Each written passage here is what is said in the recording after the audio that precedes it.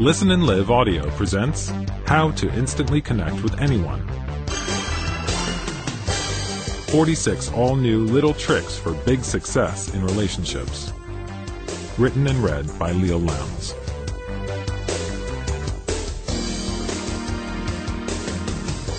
Introduction. You and a professor of psychiatry walk into a laboratory and see two naked men sitting in straight-back chairs, wearing nothing but embarrassed smiles on their faces. The professor mercifully throws each a blanket while explaining your assignment for the day. These two gentlemen, he informs you, both work in a multinational corporation. One is the CEO. He has a loving family, faithful employees, and adoring friends. He has enough money to enjoy life, care for everyone he loves, and even donate generously to charity. The other, he continues, cleans floors at the company. He too is a good and honest man. However, this fellow has a string of failed relationships, few friends, and he has trouble making ends meet. You, my dear student, are to determine which is which. You look at the two men quizzically. There doesn't seem to be much difference between them. They look to be about the same age, of comparable weight, similar complexions, and if it can be determined by looks, equal intelligence. Neither would make the cut for a Cosmo centerfold, but you would classify both as handsome. You respond. I'm sorry, I can't tell who has which job. The professor continues. What if I further told you that both men were born into families of the same socioeconomic status, grew up in the same neighborhood, played together as children, went to the same schools, and tested pretty closely on an IQ test? Now you are completely flummoxed. Have you ever been confused like that? You see two people who from all outward appearances are similar, yet one is successful, the other a failure. One has many friends and supporters, the other doesn't. One lives above that glass ceiling where only winners dwell. But the other looks up longingly, asking himself, why are they up there, and I'm still struggling down here? The professor smiles, turns to his subjects, and says, Thank you, gentlemen. You may go now. They are as thankful as you are that the experiment is over. Grasping their blankets tightly around themselves, they stand up. Subject number 1 turns to subject number 2 and says, I bet you're glad that's over, Joe. Good job. Then, walking out the door, he looks at you and says, Gentlemen, I know that must have been an uncomfortable experiment for both of you. I hope the next one is more pleasant. You must be doing very important research. But as subject number 2 starts to leave, he mumbles, Glad I could help you out. He then pauses for a moment at the door, looking expectant. The professor hands him some money. Subject number 2 quickly takes it and starts to put it in his pocket, until he realizes he doesn't have one. The professor closes the door and once again asks you the big question. So, my dear student, now do you know which is the CEO and which is the cleaner? Yes, now you do know. With a big smile, you confidently reply. The first is the CEO. Right, and how did you know? The professor asks. Well, you respond, the first fellow was concerned with the other man's feelings. The second guy, come to think of it, said, I am glad that I could help you out, putting the emphasis on himself. That made it sound like we owed him something. Exactly, the professor exclaims. You see, the first gentleman put himself in the other person's mindset, thus creating an instant connection with him. He predicted Joe's discomfort and complimented him to alleviate it. The second fellow referred only to himself. He had that you owe me attitude, encouraging me to pay him off. I did, and thus we have no further debt to him. Whereas subject number 1 identified with us. If he should contact us for something in the future, we would remember and welcome his call. But Professor, you hesitantly ask, why were they naked? He chuckles. The reason I stripped them of their clothes for this experiment was to shrink their comfort level, and thus see how each would react in a strange or new situation, as we must all do daily. The professor looks at you. Did you sense how much more confident the CEO was? That was because he wasn't thinking about himself. His mind was busy predicting how the other fellow felt being put in that painful position. Therefore, his own discomfort took a back seat. Do you remember his first words? He said, "Bet you're glad that's over, Joe. Good job." He sensed that at that moment Joe needed a self-esteem booster. He also thought about our emotions. He understood that conducting an experiment with two naked men was probably not a comfortable situation for us either. Do you remember what he said to us? You do. He forecast our sentiments and expressed trust in the significance of our research. He then wished us well. He expressed his awareness and predicted how we might feel about conducting the strange experiment. In contrast, the floor scrubber spoke only of himself. He expressed no perception of how we might feel. You can see how subject number 2's selfishness and lack of sensitivity could be a tiny pinprick. Let's call it a pain prick. That was the professor's only contact with Joe, and he had no others to offset it. Although subtle, it was sharp enough to deflate any desire that he might have to do things for Joe or to see him again. Throughout his life, this poor chap had probably let too many pain pricks pile up with people. No one promoted him from floor scrubber. What is this quality that enables people to connect instantly with others like the CEO did? I call it emotional prediction, or EP. He was able to predict how the professor, Joe, and you would feel right after the experiment, and he spoke accordingly, as though he were inside your head. At this point you may be asking how emotional prediction differs from emotional intelligence. Good question. The latter is the important concept popularized by Dan Goleman's excellent book of the same name. That involves recognizing one's own emotions, as well as those of other people, becoming motivated, and handling relationships. Emotional prediction is yet another layer of communicating. It is the ability to predict ahead of time what someone's immediate or distant emotions will be in relation to something you will say or will do. You can then choose your own behavior accordingly. Most of your choices should and will have the goal of enhancing the other person's self-esteem, helping people to feel good about themselves. The goal is similar to Dale Carnegie's How to Win Friends and Influence People, but the method is different. We are not talking about giving compliments. Nowadays, some overt compliments are obvious and raise people's suspicions about your motives. To win people's respect and affection, you must dig deeper into their psyche and locate the size and shape of their very fragile self-esteem. Once accomplished, you can accurately predict their emotions, respond with sensitivity, and make them feel connected to you. You will find that many of the following techniques are to enhance your own confidence and prestige. Now, you might think this is incongruent with the goal of helping others feel good about themselves. It is not, for this reason. As much as people would like everyone to respect them, they long for acceptance from someone they look up to.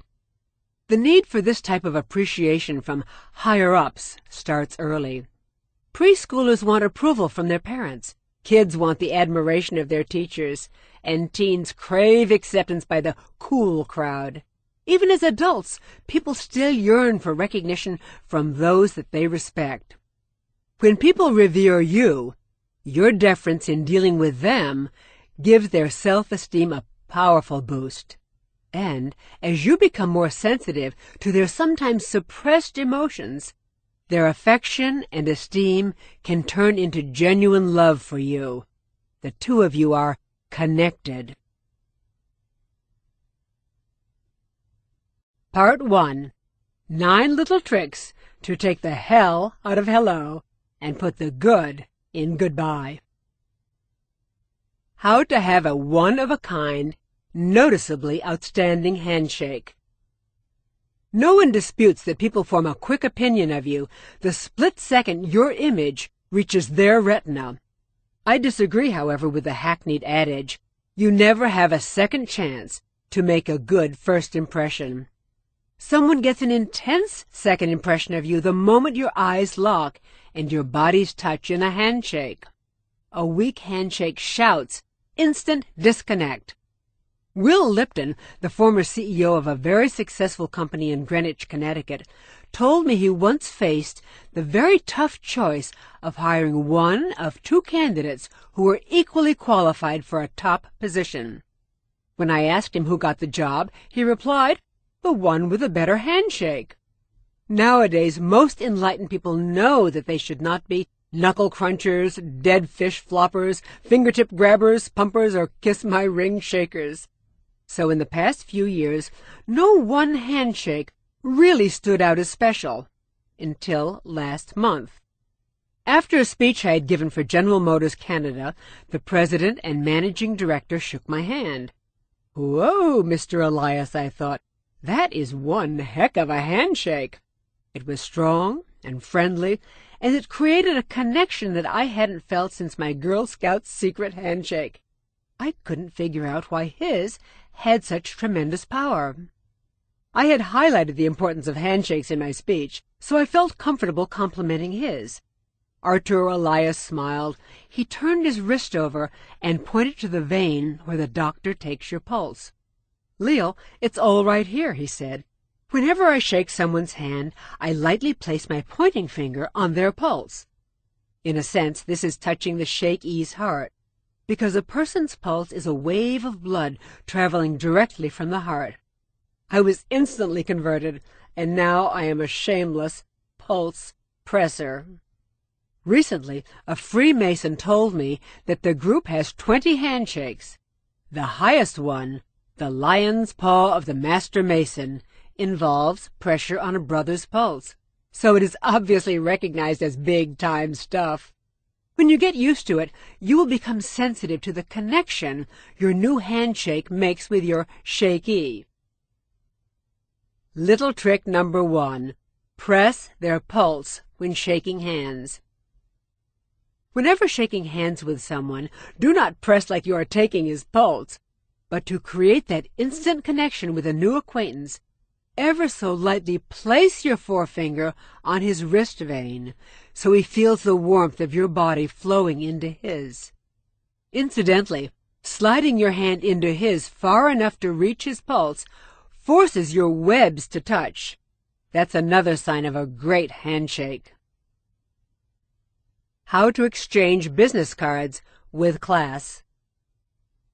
At one of our monthly Chamber of Commerce meetings, the coordinator introduced me to Gakuto, the head of a Japanese business association. We chatted a bit, and then, as people promptly do at such gatherings, he handed me his business card. I glanced at it, thanked him, and put it in my purse. I then gave him mine. He gently took it, and holding it with both hands, gazed at it as though it were made of fragile Japanese rice paper. "Golly, Gakuto," I thought, "it's just a business card. You can put it away now." I must admit, though, I rather liked the attention he was giving it. The way he kept gazing at it made me feel important. In fact, when I broke the silence, it seemed to shatter his concentration. Gakuto pulled his eyes away from my card almost reluctantly, and we continued chatting. Out of the corner of my eye, I noticed he was still holding my card with both hands. To me, it represented respect and continued curiosity about my work. I suddenly felt a closer connection to this man who had taken my card so seriously. He even glanced at it again once or twice while we were talking. Talk about making me feel special. The Japanese may not be touchy-feely with people, but they sure are with business cards. These polite people call it meishi. The word has the cachet of the ceremonial aspect of exchanging your business cards. I'm sure Gakuto wasn't thinking of his actions as a little trick. He was simply following the Asian tradition of treating someone's business card respectfully. Well, I figured you don't need to be Japanese to get away with holding someone's business card with respect with two hands, so I gave it a try. It created an almost tangible connection with the next few people that I met. Little trick number 2. Hold their business card while chatting. Don't just glance at a new acquaintance's business card and quickly stash it into your pocket or purse. First, hold it with both hands and gaze at it as though it were a small piece of art, hand-painted especially for you. Then you can switch to holding the card with one hand, but continue holding it at waist level or just below. To make her feel even more esteemed and valued, give it a respectful glance from time to time. How to be cool giving your business card. Just as the choreography of taking someone else's card is significant, demonstrate respect for your own when giving it to someone. You needn't ceremoniously bestow it, but neither should you shove it at the recipient like a worthless piece of cardboard stock. I've seen people exchange cards as though they were dirty Kleenexes. Keep your cards in an attractive card case and handle them carefully. Think of your business card as the Japanese do. You are giving someone a representation of yourself. It shows that you take pride in your profession. Little trick number 3. Present your card with pride. When giving your card, take it out of an attractive carrying case gently and present it horizontally with the script facing the recipient. Hold it just a bit higher than usual, not in his face, but at a height where he could almost read it in your hands. If you respect your work, others will too. After all, people who love the work they do and do the work they love are big winners in life. How to be a successful networking conversationalist. That same evening, I discovered another big bonus of holding someone's business card while conversing. It's also a boost for being a successful networking conversationalist. The coordinator introduced me to a gruff auto parts dealer. As is the custom at these meetings, I handed him my business card. He quickly eyeballed it and stuffed it into his back pocket, which of course would be a grave insult to an Asian. But practicing my new skill, I continued to hold Mr. Autopart's card respectfully, and I glanced at it occasionally. Understandably, my not knowing an air filter from a clutch constricted our conversation. And if I told him I was a motivational speaker, his first thought would have been the speakers in his car stereo. In other words, we were from different worlds. Unfortunately, fate and the coordinator had sentenced us to struggling with a few seconds of convivial conversation. But neither of us could think of anything to say. We just stood there looking at each other. To break the awkward moment, I tried my brand-new card trick. Once again, I looked at Mr. Autopart's business card, which I was still holding in my hands. Bingo! It was pure conversation inspiration. Under his company name, I saw a photo of a circle-shaped gizmo with 6 little thingamajiggies protruding from it. Interesting card, I fibbed. What's the picture? His deadpan expression suddenly dissolved. A big smile replaced it. "A distributor cap!" he exclaimed excitedly. Whew!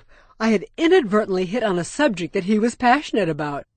And what does a distributor cap do?" I asked. I know, it was pretty lame, but it got us through a couple of minutes of conversation until we could gracefully split and move on to more pertinent conversation with other people. Little trick number 4. Examine their business card for conversation inspiration. When talk lags, look at their card again, which of course you are still holding. It can rescue you from discussion deadlock. Even if his card doesn't have an interesting photo, you will likely find a conversational clue on the card. His logo, his title, or maybe the mission statement. Small business owners often design their own cards. There, staring right at you, is another opening for an interesting story, or one that they find interesting at least. If appropriate, you could comment on an unusual title on her card. During the past year, I have been able to resuscitate near-death conversation by asking, what exactly does a electroplater, or phrenologist, and, I kid you not, an erection coordinator do? My favorite card had Top Dog as the job title. How to give or avoid social hugs. We've talked about handshakes. Now let's move on to social hugs, an extremely controversial subject. Most of us have been hugged by people we loathe and left unhugged by people we love. At this very moment, serial huggers are attacking hug haters, while hug haters are hurting hug cravers by not hugging them. In short, to hug or not to hug has become something of a national dilemma. It's one that can turn otherwise genial greetings into a social disaster. I take no stand on the divisive hug issue, but offer instead some hugging hints.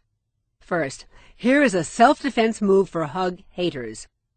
When someone approaches you with arms outstretched and a big, glowing jack-o'-lantern smile, it is obvious that you are the intended victim of a hugger. Short of faking a soggy sneeze, there are few defensive moves. You can try averting the impending embrace by thrusting your right hand out and dangling it in midair as though it were hungry for a shake. Unfortunately, this is an obvious hug evasion technique, which makes the hugger feel instantly disconnected from you. My advice, medical or significant psychological conditions aside, is to grin and bear it. To date, no one has ever died from a hug. Now, here is a note for happy huggers. Most likely you are a people person, and you sincerely enjoy bodily contact. You wish you were an octopus so you could hug 4 people at the same time. Many of your fellow embracers tell me a hug is a handshake from the heart. Unfortunately, not everyone agrees. So shall I swear off hugging, you ask? No, of course not, but let the other person adjudicate whether to be a shaker or a hugger. If she does not welcome your imminent display of affection, you can usually tell by her body language and, in extreme cases, terrified eyes. So here's the move. When you spot her, open your arms wide, but keep your elbows close to your waist. If your intended huggy welcomes your embrace, she will slide into your low-slung, welcoming arms. If not, she will grab your right hand, which is still open at waist level, and shake it, relieved that you are not one of those effusively invasive hugging types. Little trick number 5. Let them choose whether to hug or to shake. Huggers, please camouflage your hugging intentions by keeping your elbows almost touching your waist as you open your arms. That permits your potential huggee to make the call of whether to slide into your embrace or grab your right hand and give it a shake or two. Oh, and a final warning to both camps. Beware of giving or receiving promiscuous hugs too early. Once you have established that you have a hugging relationship, withholding the embrace in subsequent encounters could be confusing at best, cruel at worst. How to detect if someone's hug is fake.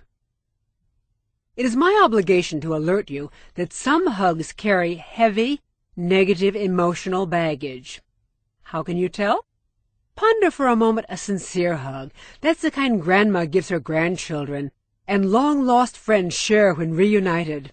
Both loving spouses celebrating their anniversary and young people discovering the joy of love express their emotions with a sincere hug. There is, unfortunately, another kind of hug. I call it the "I really don't enjoy hugging you" hug. That's the kind colleagues at industry conventions who don't even remember each other's names annually impose on each other. It's the obligatory kind that people give distant relatives that they never knew they had at family reunions. And, of course, the kind you see cutthroat competing employees bestow upon each other at company Christmas parties. What is the difference between the first group of hugs and the second? The distance that the huggers stand from each other? Sometimes. The tightness of the squeeze? Usually. But here is where the rubber really hits the road in hugging sincerity. Uncomfortable huggers pat each other's backs. Say someone throws his arms around you, but a few seconds later his hands transmogrify into flippers on your back. This indicates that he is uncomfortable hugging you for one reason or another, and it mitigates the authenticity of the hug. His hand flapping discloses discomfort with your closeness. Do not always assume that back patting is negative, though. Without knowing the particulars of a relationship, precise analysis is seldom possible. Here are a few situations, however, where people often employ the patter's hug. First, two gentlemen who wish to express friendship, but they want to make it quite clear to each other they are not physically enjoying the hug. How do they do it? They thump their hands on each other's backs. 2. Mutual back patting by two women also expresses discomfort with the closeness, but it doesn't convey the same fear of misunderstood sexual orientation. Finally, a man and a woman. Now it gets very complicated. 4 possibilities follow. 1. If the male and female like each other, but are not sexually attracted to each other, they immediately begin patting to convey their erotic disinterest. 2. If one of them would like to take the relationship further, but the other wouldn't, the person who starts patting is signaling lack of sexual attraction, while the disappointed other pats back to show that he or she supposedly doesn't care. 3. The two are sexually attracted to each other, but feel they shouldn't be enjoying the hug that much, so they release anxiety through mutual back patting. 4. Ex-lovers. When they run into each other, they usually start with a sincere hug. But when it dawns on them that the relationship is over, or that their new partners are watching, they start patting. Little trick number 6. Don't ever pat when you hug. Stay in the embrace as long or as short as the situation and the hugging partner warrant, but do not let your hands become flippers on her back, lest it subliminally signal that you want to disconnect. Now, don't go crazy analyzing it if your co-hugger starts patting your back. It commonly occurs when one of the huggers feels the embrace is lasting too long. He or she is simply signifying, "Okay, time's up, let's end this hugging thing." So whenever you feel hands patting your back, smile and smoothly curtail the hug. I hope the foregoing hasn't stripped the joy of hugging away from huggers, forced hug haters to grin and bear agonizing embraces, or made you suspicious of everyone who hugs you. All I mean to say is, be sensitive to the vast difference in people's reactions to hugs and act accordingly. Now I want to give you a safer one-size-fits-all embracing option. It is a subtle, non-offensive gesture that clearly says to an acquaintance, "I want to hug you, but perhaps it's not appropriate." How to show you like someone without being forward. One evening at a gathering, I was telling an elderly gentleman a tale that proves that cats don't have 9 lives. At least mine didn't. Sadly, Sedgwick fell out of a 6th-floor window. Now, most males might consider the narrative schmaltzy, but this gentleman's hand reached out to touch my arm in compassion. Halfway, however, it seemed he thought better of it. His arm stopped in midair, and he respectfully pulled it back, thus giving me the impression that his instinct was to touch me affectionately, but in spite of his compassion for my deceased cat, his respect for me won out. Thus another little trick was conceived. Little trick number 7. Reach out as though you are going to touch someone, but stop in midair and return your arm to its original position. It is a subtle technique, and when executed innocently is lovely. You make the recipient feel you revere them, but you don't want to express your warmth in any untoward manner. Incidentally, it's a great technique for lovers, or those who want to be lovers. Men, use this move on a female friend who you would like to make more than a friend. She may appreciate your affection, but can't accuse you of being too forward. Needless to say, the only acceptable body parts for the no-contact caress are the arm, or on rare occasions, the cheek. Women, it works wonderfully on men. Their fantasies go wild, wondering what it means. While we're on this subject, let me tell you there are times when you should touch, or at least not avoid it. For many centuries in India, people in the lowest class were called Dalits, or untouchables. The upper class wanted no physical contact with them whatsoever. Salespeople have told me that's how they feel when a customer flings money on the counter for them to scoop up. When paying for something, put the money directly in the salesperson's hand. That and concurrent eye contact silently says, "For this brief second, you and I are connecting."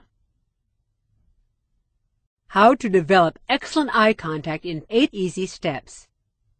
Now, we can't leave the subject of body language when talking to strangers without mentioning eye contact, the most obvious and sometimes most difficult way people express their connection to each other. Ever since Mommy yanked you out from hiding behind her skirts and told you to look people in the eyes, you've known how crucial it is in the Western world. Yet for many, the most difficult aspect of meeting people is looking into their eyes long enough to really connect with them. Why is this a challenge, even for some self-assured people? Because, like 2 tigers staring each other down in the jungle, intense eye contact ignites a primitive fight-or-flight instinct. If one of the tigers looks away, he could get pounced on. Weak eye contact is a handicap in the human jungle, too. So here is an 8-step physical therapy program to strengthen your eye contact. Number 1. Take note of the color of his eyes. It seems obvious, but we've often known people for years and can't accurately describe the color. In fact, right now, stop for a second and think of a few friends. Can you picture the precise color of their eyes? When talking with, say, a woman, describe the color of her eyes to yourself. Don't stop at blue or brown. There are sapphire pale and ice blue eyes. Brown eyes can be hazel, almond, or earthy. Gray eyes can range from light slate to dark storm cloud. Now, number 2. Check out the shape of her eyes. Are they round, oval, almond? How much of the whites of her eyes are showing? And how white are they? Are they a little bloodshot? Here is another crutch for the eye contact challenged. Number 3. Study how far apart her eyes are. Ask yourself, if she loaned me her binoculars, would I have to separate the eyepieces or bring them together? Number 4. Are her eyes symmetrical? Is one eye a little smaller or droopier than the other? Number 5. Another time, concentrate on the length of her eyelashes. Are they straight, curly? What color are they? Now here's an interesting observation to make. When you are with a small group, watch the person's eyes to determine whom he is looking at most. When extended eye contact is called for, such as when someone is speaking to a small group, number 6, count his blinks. A study reported in the Journal of Research and Personality called The Effects of Mutual Gaze on Feelings of Romantic Love proved that people who are directed to count each other's eye blinks during a conversation develop stronger romantic feelings for each other than the members of a control group who were given no eye contact directions. Here are a few more ways to train yourself to become more comfortable with maintaining excellent eye contact. Number 7. Try to determine if he is wearing contact lenses. And are the lenses colored or clear? Now, number 8 is for women only. Determine how much eye makeup another female is wearing. How much mascara, shadow, eyeliner. And stop laughing, gentlemen. We women do that naturally. If you practice these techniques, looking into someone's eyes will gradually become natural and less daunting without depending on these crutches. To recap, here is little trick number 8. Examine 8 characteristics of their eyes. To boost your eye contact with people, alternate between defining the color, shape, and whites of their eyes. Check out the length and color of their lashes. Are they wearing contact lenses or glasses? How far apart are their eyes? Count their blinks. Ladies, check out another woman's eye makeup. Is she wearing false eyelashes? Meow. After a few rounds of doing this exercise, looking into people's eyes will be a breeze. Strong eye contact will become second nature. Incidentally, this eye contact technique is especially effective when you are listening to someone talking to a group. Your intense eye contact coming out of the small crowd makes a big impression on the speaker. Oh, and in case I forgot, when you're speaking one-on-one with someone, don't forget to pay attention to what she is saying, too. How to meet the people you want to meet.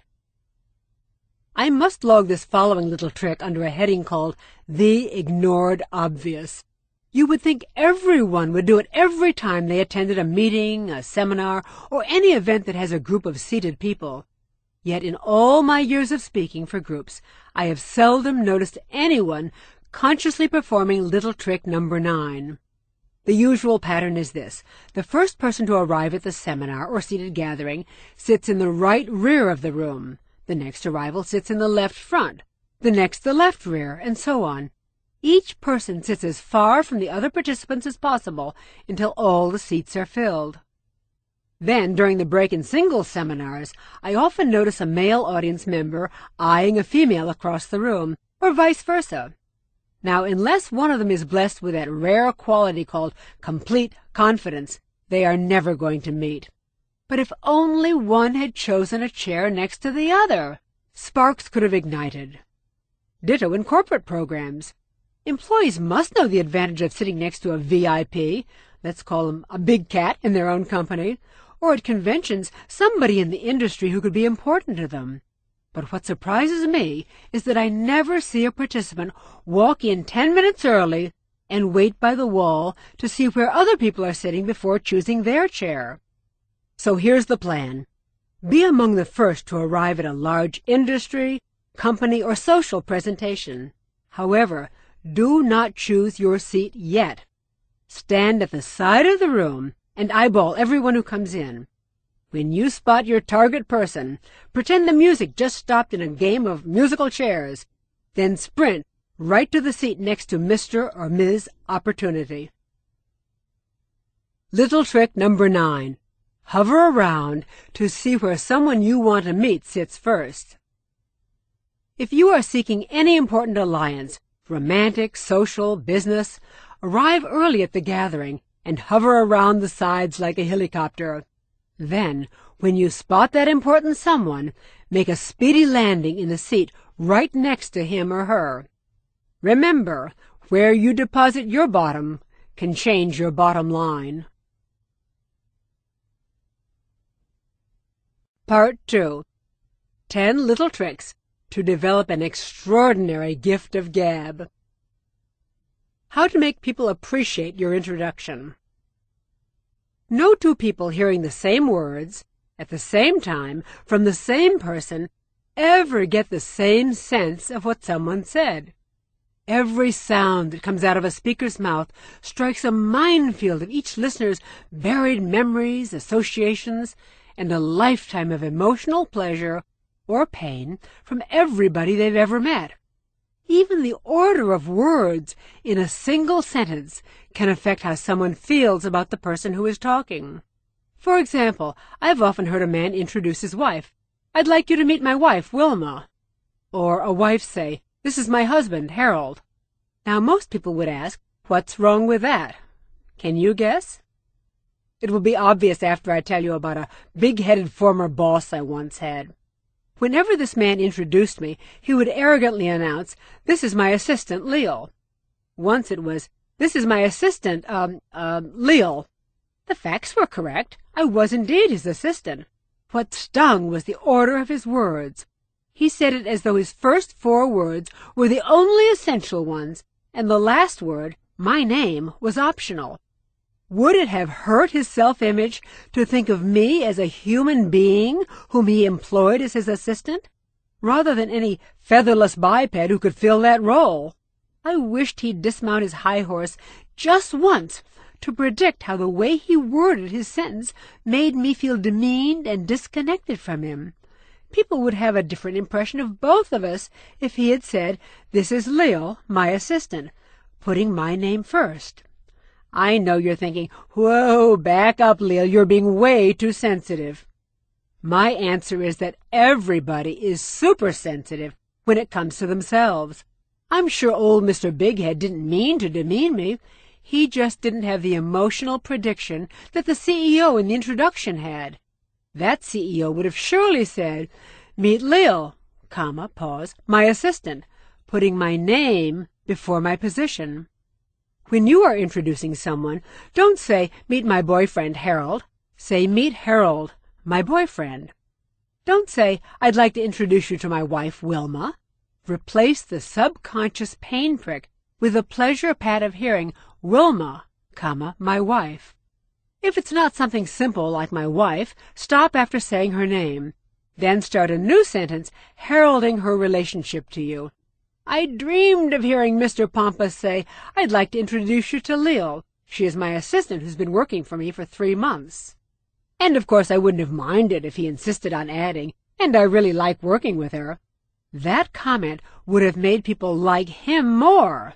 Shakespeare told us, "All the world loves a lover." He forgot to add, "All the world likes a liker." Little trick number 10. When introducing someone, say their name before their role in your life. It's subtle, it's subliminal, it takes superior sensitivity, but it's worth it. Your prediction of other people's even subconscious feelings make them feel good, not only about themselves, but about you. They probably wouldn't even be aware of whether their name came before or after their position. They'll just know they feel better when they're around you. How to get lively conversation going with people you've just met. People with the gift of gab have that Midas touch of being able to say howdy to strangers and chit-chat with anyone.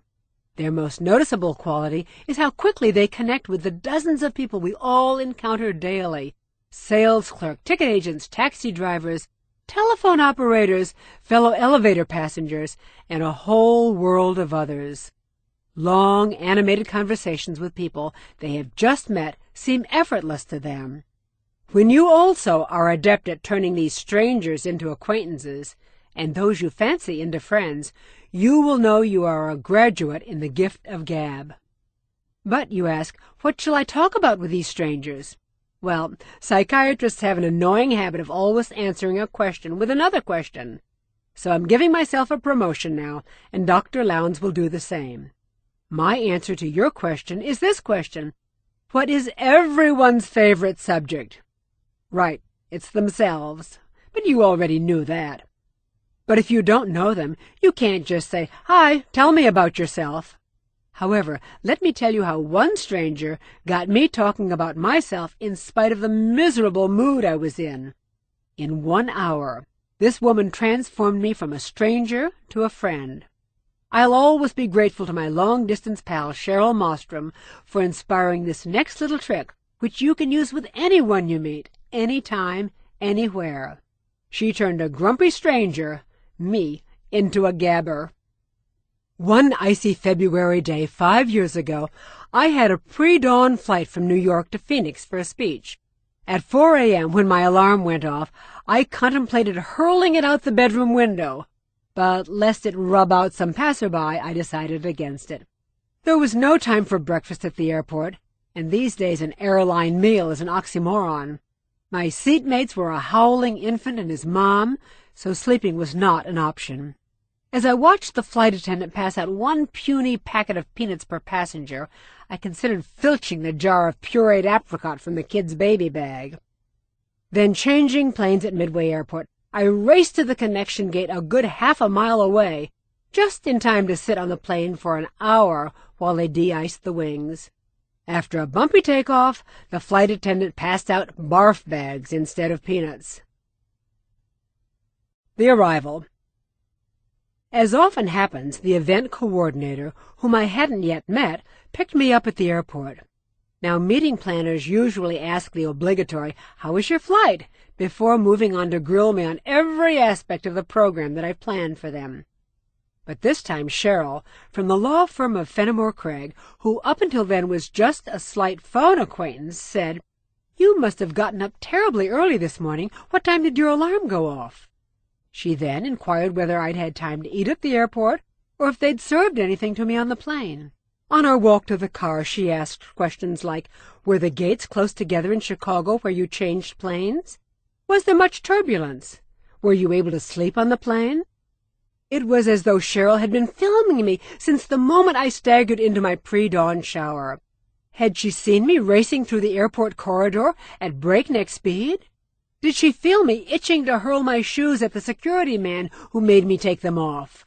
I was flabbergasted at her sensitive queries because she only knew 3 facts.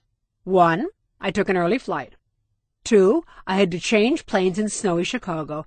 And 3, the flight was an hour late.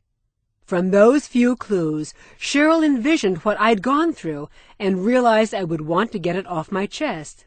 She demonstrated emotional prediction at its finest, and I felt an instant bond with her.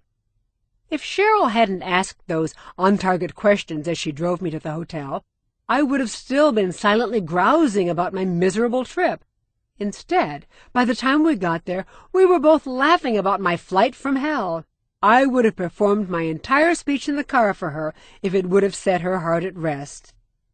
After I got to know Cheryl better, I complimented her on her insight about my experiences before I arrived.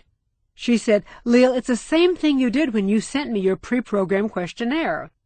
Now, a pre-programmed questionnaire is a list of questions speakers send to clients so they can get to know the organization better before speaking for them. One of the crucial queries on the questionnaire is, what has the participant's day been like up until the speech? I haven't seen Cheryl, who lives 2,000 miles away, after that day we met 5 years ago, but we have remained phone and email friends ever since. This little trick is based on an irrefutable phenomenon in nature. Anything up close looks larger than when it is at a distance. This is true for experiences as well as objects. For example, I didn't feel Cheryl's questions about my alarm clock or the proximity of the airport gates was small talk. Not at all. These hassles were still a big deal to me. I enjoyed getting them off my chest. So here is the technique to get interesting conversations started. Well, at least interesting to the other person. When you first meet someone, you know next to nothing about them. However, with very little effort, you can find out some trivial facts about his day. It can be as simple as asking someone at a party where he lives. If he lives at a distance, ask about his long drive. Ask questions like, was there much traffic? Were you driving on a highway or country roads? What is the speed limit on those roads? It may sound silly to you, but this is not small talk to him. Why? Because these details are still on his mental windshield. The proximity makes them loom larger in his mind than they really are. Inquiring about the traffic and speed limit the next day would seem trifling, even weird. But at this moment, it is relevant conversation for him. Questions about someone's last few hours just kickstart the conversation. Soon the natural flow takes over, and one subject leads to another. So take any seed of information you've gleaned. If you plant it and nurture it, you will be amazed at how quickly it turns into an animated discussion. The technique works wonderfully with friends, too. Let's say it's Wednesday. Your friend knows what time she woke up. She knows what challenges she faced at work, where she had lunch, what she ate and with whom, and lots of other forgettable stuff. To you, or any of her other friends, these facts are diddly-squat. However, they played a significant role in her Wednesday. That evening, she will love talking about them. By Thursday, she's forgotten Wednesday's details, so asking about them would sound pandering and foolish. For good conversation, catch someone's trivia while it's hot. The upcoming little trick 11 isn't just for creating good conversation, though. Since close friends are the only ones who talk about trivia with each other, chatting about your new acquaintance's minutiae gives the cachet of already being closely connected. Soon after I discovered how well this little trick works on acquaintances and friends, I decided to see if it also works on people you see all the time, like a family member or someone you live with. Now, the high price of real estate in New York City necessitates some unusual living arrangements. So I have a male friend, Phil Perry, as a roommate. I call him my platonic male roommate. He says we're friends without benefits. It's the same thing. Now, Phil likes to take long, leisurely walks through the city on Sunday mornings. When he returned from one of his walks, I asked him dozens of tiny details, anything I could think of. Phil, how was the temperature? Did you see many people on the street, or was it deserted? Were there any stores open? Did you stop for breakfast? Where? What did you eat? Phil didn't find my queries strange. He loved talking about his just-completed stroll, so much that I had trouble changing the subject. So here it is, little trick number 11. Ask people about their last few hours. To get a new acquaintance or an old friend talking, ask about her day, preferably the last 5 or 6 hours. Visualize as many details as you can think of and ask about them. As far-fetched as it seems to you, she's loving it because she is so close to the experience. But remember, each particular question has a short shelf life, so use it while it's hot. The formula is simple, and the conversational payoff is huge. How to start a friendship with complete strangers. Naturally, if you have time to spend with someone after being introduced, you can more easily lay the foundation for a friendship. In today's fast-paced world, however, that's a tough task. Say you have a quick conversation with a receptionist at an organization you're visiting, and you'd like to get to know her better. Or you meet a man at a gathering who works in tech support at a nearby company. But your time to make a connection is short. Turning your brief acquaintance into a friend is a challenge. However, if you plan it well, the following technique accomplishes just that. Soon after saying hello, bring up a subject, any subject, that you could logically follow up with another question. For instance, ask for nearby restaurant recommendations, driving directions, where to buy something. Ask her what movies she suggests. Get his advice on which home computer you should buy. Think of something that you might just need more information on later. Asking for recommendations is good for 2 reasons. The next day, you could pretend to have, quote, forgotten what movie she suggested and just have to call her again. If you have Mr. Tech Support's number, it is perfectly reasonable to contact him again. You can ask for suggestions on where you should buy the computer. Find a logical reason to contact the previous stranger a 3rd time. After seeing the movie or buying the computer, call to say thank you for the excellent advice. In the case of the receptionist nearby, you could even stop in to thank her in person. The secret is setting up those follow-up contacts during the first conversation. They promote you from stranger to acquaintance, and that is the first step to becoming a friend. Now, the next step. If you would like to orchestrate a friendship where you do things together, use the 2nd or 3rd conversation to get your new acquaintance talking about his or her interests. Then find a related situation that could involve an invitation. Does he like theater, Indian food, horror movies? After several short phone conversations, your invitation to an event in that genre seems very logical. The receptionist told you she likes movies? There's your opportunity when a new one opens. The techie who recommended your computer would be pleased if you just happened to have 2 tickets to the Technology Expo when it comes to town. Incidentally, I am not concentrating on dating here.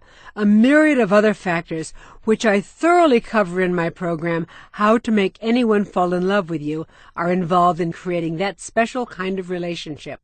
We are primarily talking about friendship here. Little trick number 12. Set it up to make a 2nd contact. Get your acquaintance talking about a subject that has a logical follow-up question. Then contact her again for further information. As long as it relates to what you talked about, there is nothing strange about getting in touch a 2nd time, or a 3rd.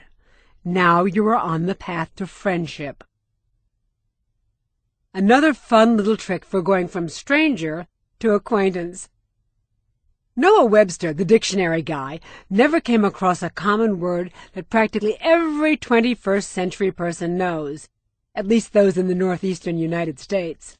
It traces its roots to a Germanic language that developed in the 10th century. Are you curious? Drum roll, please. The word is shtick.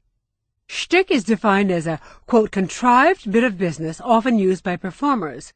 Now, I'm not talking about your Uncle Charlie's shtick of spinning a plate on his finger or pulling a quarter out of your ear.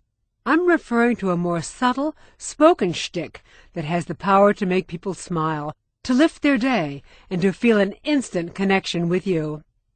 Many people we see daily are in service professions, such as the cashier at your favorite coffee shop or the counter person at Taco Bell. Employees serving the public often plow through their day feeling anonymous and nameless. Here's how to brighten their day and practice your gift of gab at the same time. Give people a shtick name. Now, a shtick name is similar to a nickname, but you create it from a pleasant experience you've had with that person, or it can just be a flattering nickname. Let's say you happen to know that the Italian word for beautiful is bella. Now, the cashier at your regular coffee shop is Italian-American. You could get her day off to a great start hearing your cheerful "Ciao, Bella," which means "Hello, beautiful," in the morning. Let's say that at Taco Bell, you always order a half-pound beef and bean burrito with cheesy Fiesta potatoes. One time, the guy at the counter started preparing this delicacy the minute he saw you. Your shtick can be calling him Kreskin, the famous mind reader. I have a shtick name for the receptionist at my doctor's office. I once had a sharp pain in my neck, a real one, not the kind some people give us. I called my doctor's office and asked to speak to Dr. Carter. Camille Mazzotti, the receptionist, answered. As I was describing the pain, she asked me very astute medical questions. Then she said, "Of course, Leil, the doctor can call you back. However, she's with a patient now, and I know what she might suggest. May I tell you?" "Sure, Camille," I said. I followed her advice, and the soreness disappeared. So what is the shtick we both have fun with? Every time I speak to her, I call her Dr. Camille. I know she enjoys the professional promotion, and I enjoy making her smile. Now, there's a what's in it for me factor. As with most of the little tricks in this program that enhance people's self-esteem, there is something nice in this one for you, too. Let's go back to the coffee shop. Whoops, you left your wallet at home today? Bella is not going to insist you pay for it now, or maybe ever. Darn, at Taco Bell there is an unusually long line. Well, Kreskin might just work his magic. He will place your order the minute you walk in the door. Incidentally, Dr. Camille always finds a way to fit me into my doctor's very fully booked schedule. What about your friends? It's not just the English who go bonkers over titles. Everybody loves having one. Does your friend Patrick teach you things? Call him Professor Patrick. Does your friend Stephanie do good things for people? She is Saint Stephanie. Depending on his qualities, your buddy John can be Sir John, Father John, Prince John, Master John, or Captain John.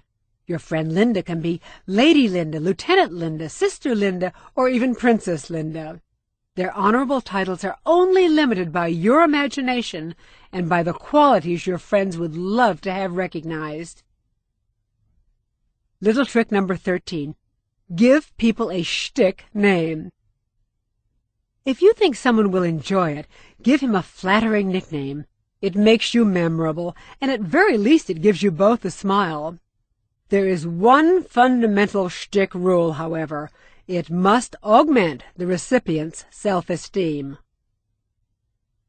How to make friends with those who don't speak your native language. One of my short-term roommates, until she found her own apartment, was Sandy Fiorentino. She had come to New York to pursue a career in modeling.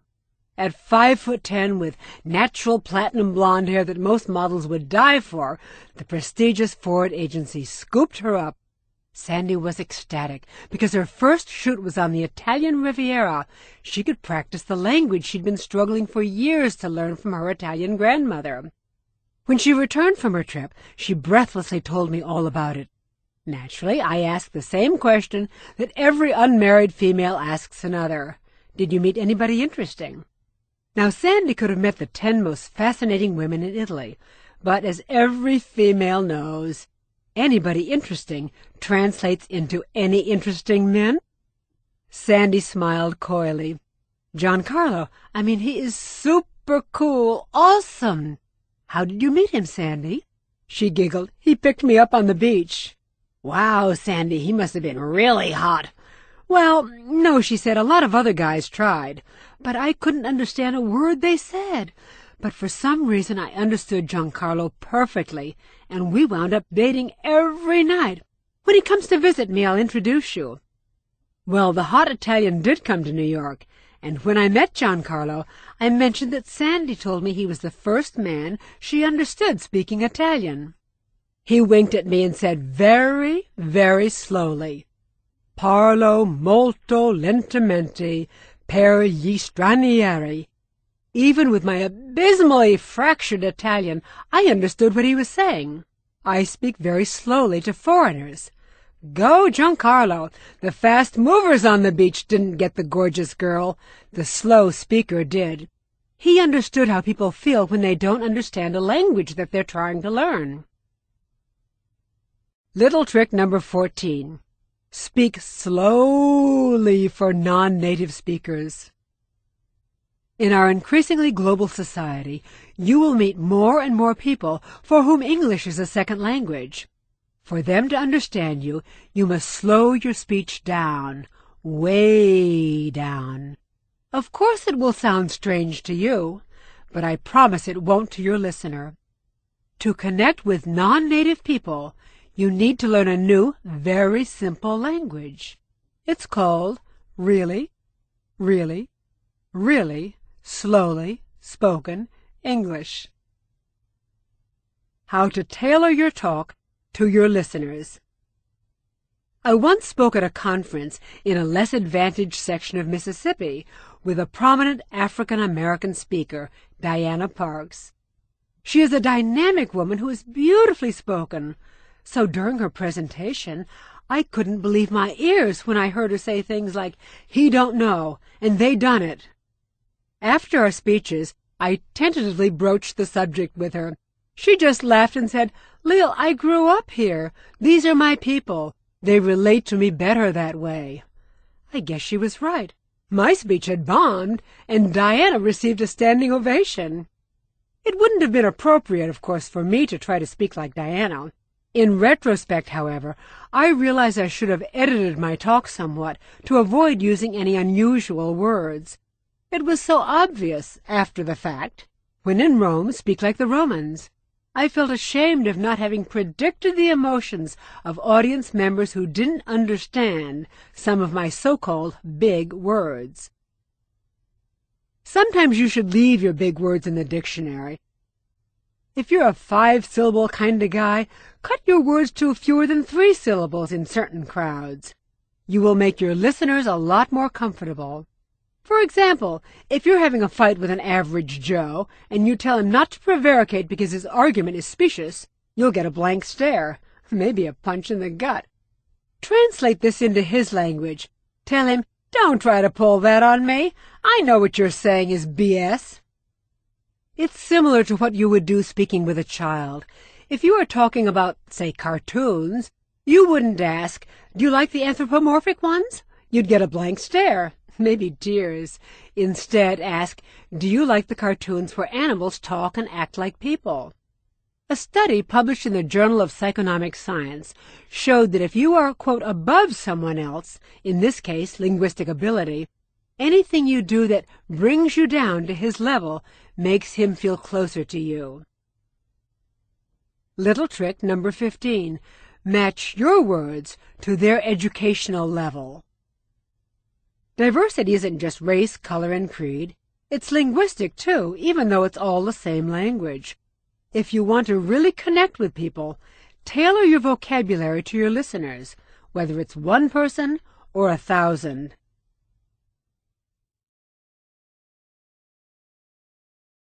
How to talk to less advantaged people.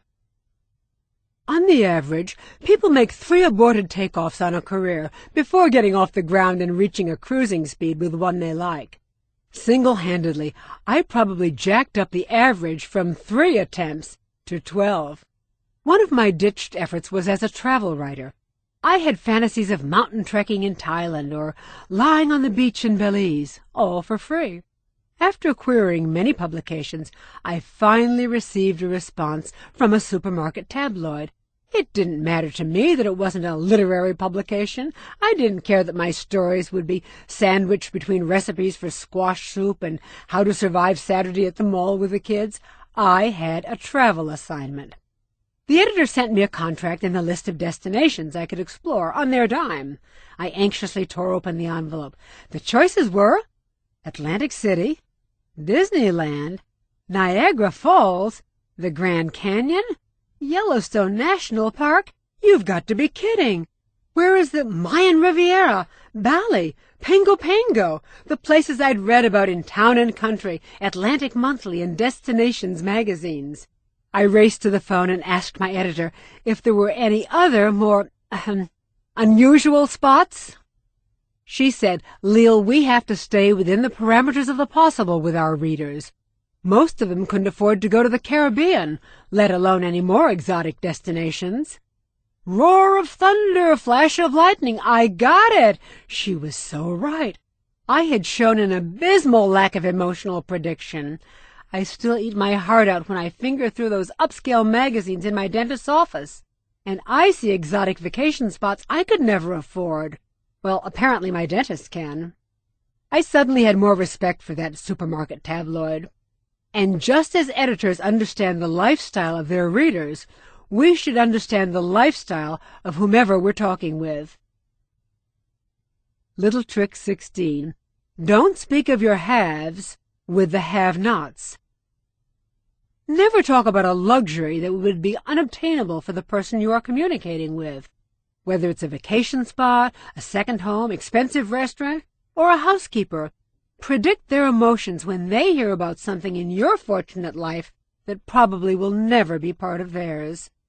Many necessities of life to the middle class are unheard-of luxuries to those in less privileged circumstances. Why remind them? Why distance yourself further? Keep your differences a secret and celebrate your similarities.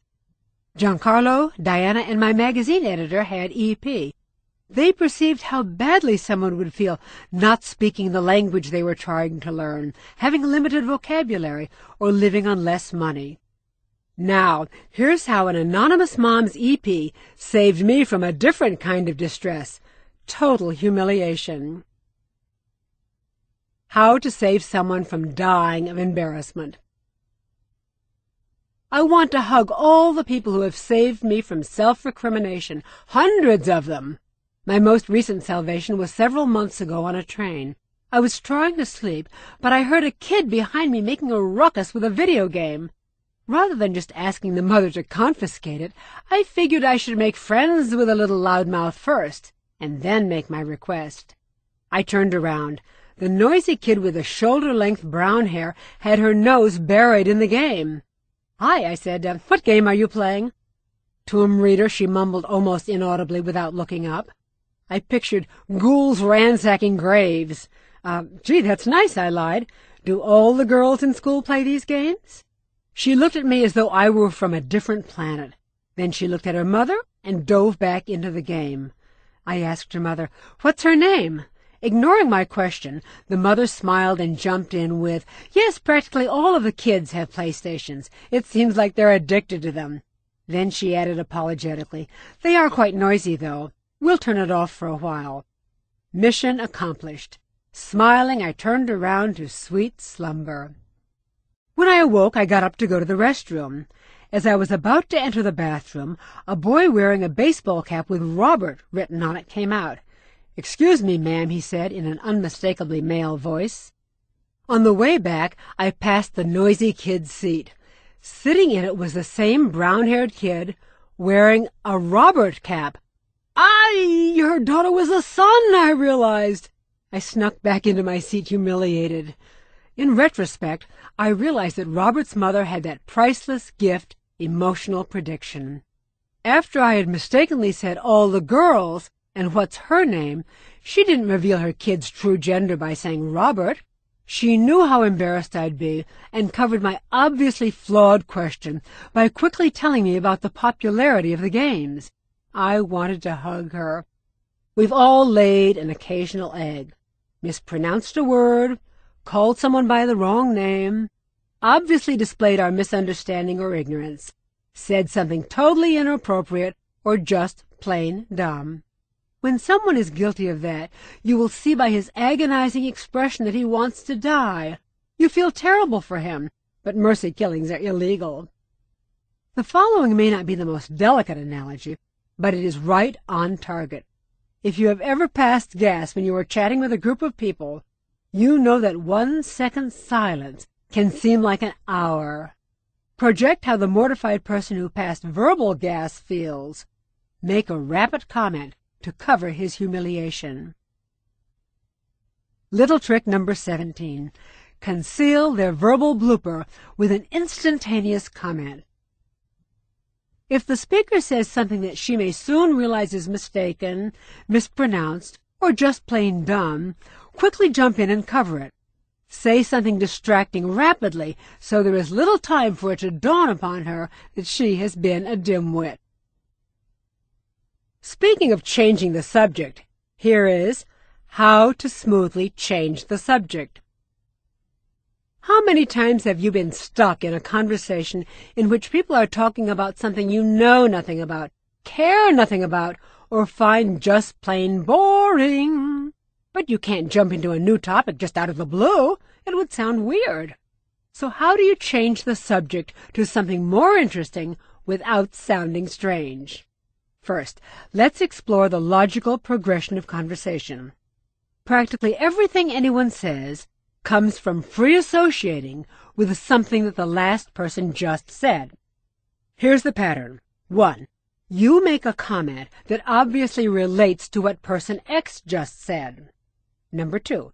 After that, person X, or Y, picks up on a point related to what you just said.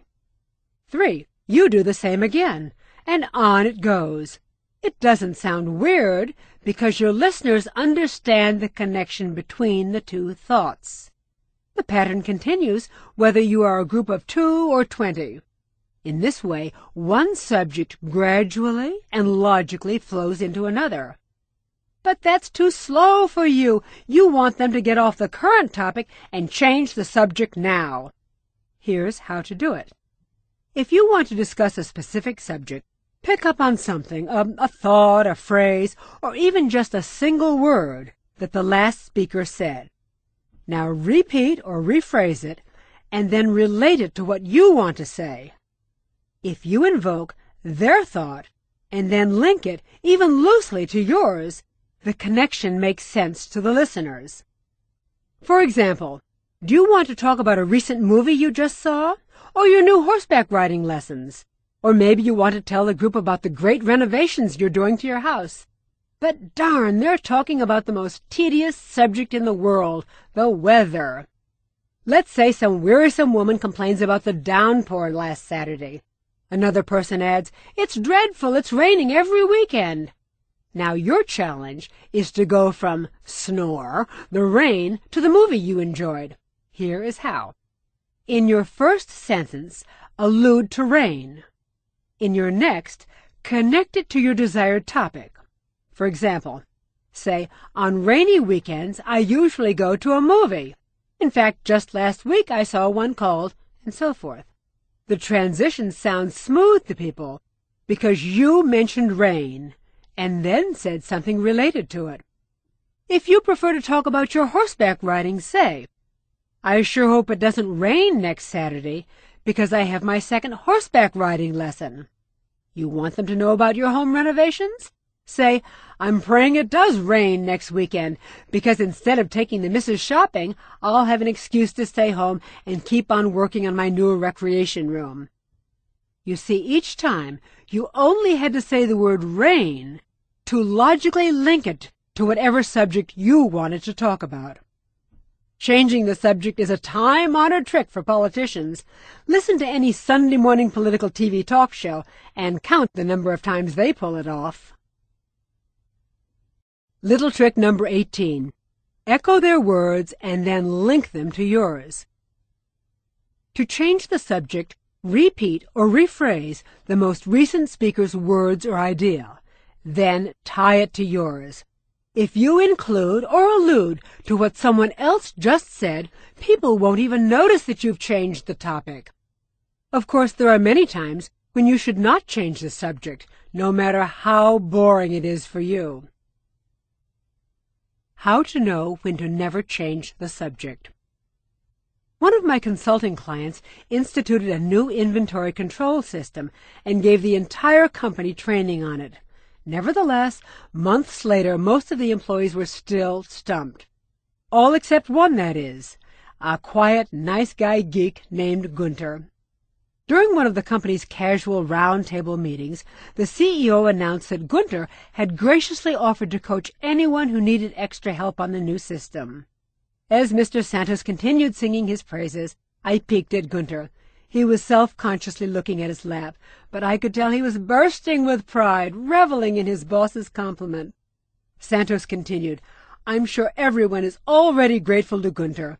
Several people have told me that whenever they had any trouble with their computer, Gunther would drop whatever he was doing and—" Before Santos could finish his sentence, however, one of the other employees jumped in with, "Well, some of the positions where the new computers have been put aren't really convenient.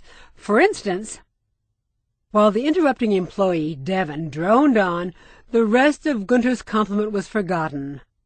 By all except Gunther, that is. He had been savoring his verbal kiss until a man with a mental myopia cut his kudos short. If Devon had had one trickle of EP running through his veins, he would have never cheated Gunther out of the rest of his well-deserved recognition. Actually, it wasn't Gunther who lost the most that day. Should Devon's computer crash a few weeks later, how rapidly do you think Gunther would rush to his aid? It's not just for compliments. Not switching topics goes for many more situations than just when someone is being praised. Always keep your EP tuned to those around you. If you notice the subject of the moment is extremely enjoyable to anyone in the group, slap on the muzzle. Let's say you, Sarah, and a few others are sitting around someone's living room. The group is discussing Sarah's kids, Sarah's vacation, Sarah's anything else she especially enjoys talking about. No matter how boring the discussion is to you, do not change the subject. Let someone else do it. Sooner or later they will.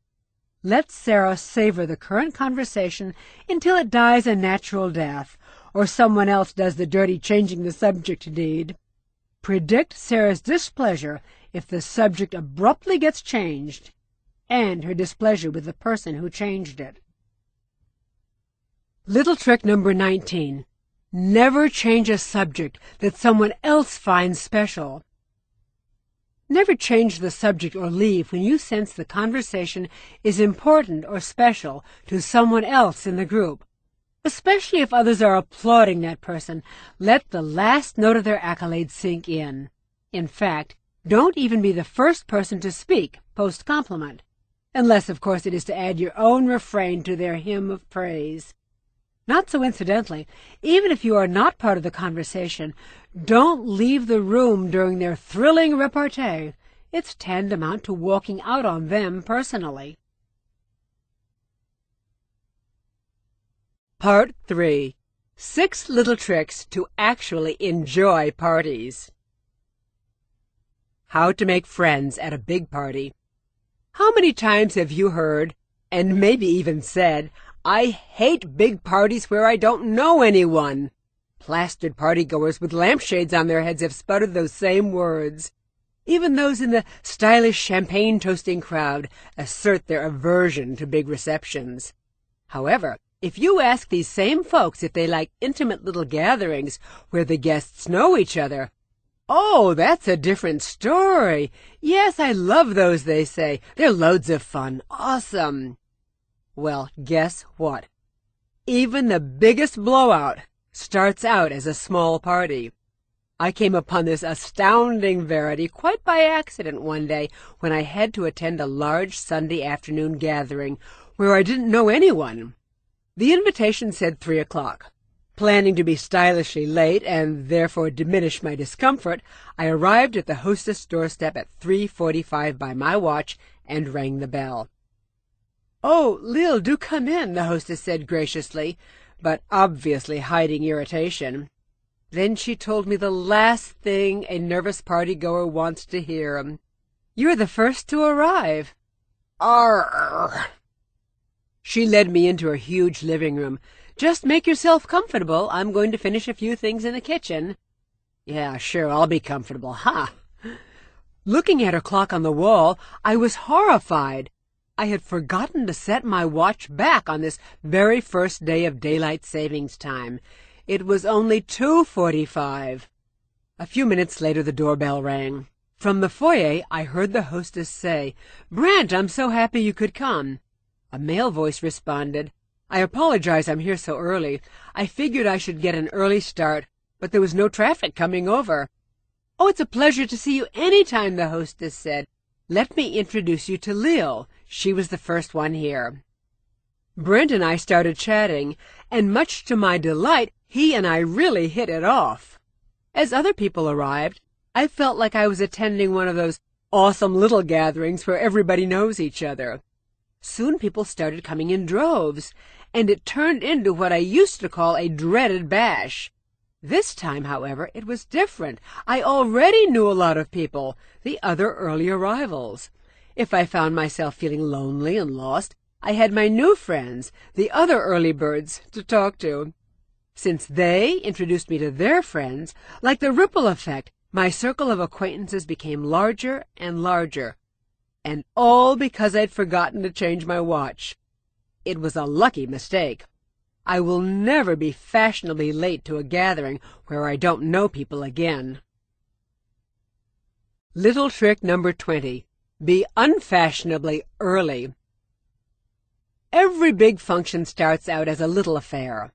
So grit your teeth, swallow your instincts, and go early. Be among the first to arrive, and you will meet everybody who's already there. As the party gets bigger, you will have a group of people to hang with, and to introduce you to the other guests. Moms and dads, pay special attention to this part. When Judith McCarthy from McGraw-Hill, the most wonderful editor a writer could ever have, read this, she put one of those comment balloons that editors plaster all over writers' drafts. She wrote, "Leil, this is so true. I once mistakenly went early to a family party with my kids. I sheepishly said to the hostess, 'I guess I'm very early, aren't I?' My kids and her kids played, though, and I helped her get the food out. It went much better for my kids than if we had arrived on time." And Judith should know, she is a 3-time mom. If you and your progeny are going to a gathering where there will be other kids, this little trick benefits your tots, too.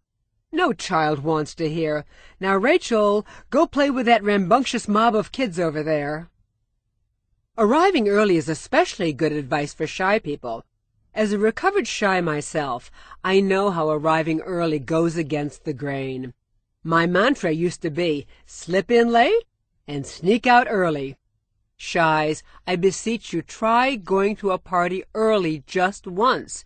You will see how much more comfortable the whole party will be. Being unfashionably early also inspired another little trick. Have you ever stood at the sidelines wishing your outfit matched the wallpaper so no one would notice you? Or worse, been trapped alone in the middle of a laughing, talking throng with a drink in a plastic cup? When a partying passerby smiles at you, you assume she's smirking out of sympathy because you have no one to talk to. A friend of mine, Ebony, and I once arrived fashionably, but not beneficially, late to a gathering. Both she and I only knew about 3 other guests, although fortunately not the same ones. Walking in the door and confronting the unfamiliar crowd, I had an epiphany. I asked Ebony to introduce me to absolutely everyone she knew, and I would do the same for her. In addition, we agreed to introduce each other to anyone we met at the party. It worked beautifully. Little trick number 21. Make a cross-introduction pact. If you don't know many people at a party, make this pact with a buddy. Friend, I'll introduce you to everybody I know or meet, and you do the same for me. You might think this is obvious and will happen naturally, but I assure you, unless you sign a verbal treaty, it probably won't. Using this little trick, you will eventually meet everyone there. Do the arithmetic. I couldn't, but a mathematics professor, drawing on actuarial calculus, combinations, and probabilities, did it for me, and assured me it was true. You will eventually meet everyone there. How to meet people in an unusual way. At the beginning of a party, people will be straggling in, 1 by 1 or 2 by 2. Some of the loners will zip toward their friends like metal shavings to a magnet. These folks are not your target for this little trick. The twosomes And threesomes and foursomes who strut in confidently are not either. Some people entering alone, however, will creep in with that pasted-on smile that reveals anything from minor insecurity to major terror. Surprise these folks by giving them a big smile as they enter. They will figure that you either know them or you are dazzled by their magnificence. Either misunderstanding melts the snow and shovels a clear path right to your vicinity. When they arrive, they may not have the self-assurance to actually put their hand out and introduce themselves, but they will welcome your doing the deed. Think about it. If you were shivering in the doorway of a room full of strangers, wouldn't you want someone's smile to warm you? Little trick number 22. Smile at individuals entering alone. The minute they walk in the door of a party, give loners a sincere smile, the crow's feet kind that reaches your eyes. If they come over to you immediately, say, "Oh, you look just like a good friend of mine. In fact, when you entered, I thought that's who it was. By the way, my name is," and introduce yourself. Even if they don't make a beeline directly toward you, be assured, like moths being drawn to a flame, your warmth will make them want to meet you. Some of you may think that little trick was wacky. I assure you it has been road-tested by friends who have generously agreed to be guinea pigs for my perverse research. Are you skeptical about it? Well, a friend of mine, Donna Vincent from New Jersey, is currently dating one of her doorway victims. She later told him what she did, and he doesn't mind at all. In fact, he proudly recounts the tale to his friends.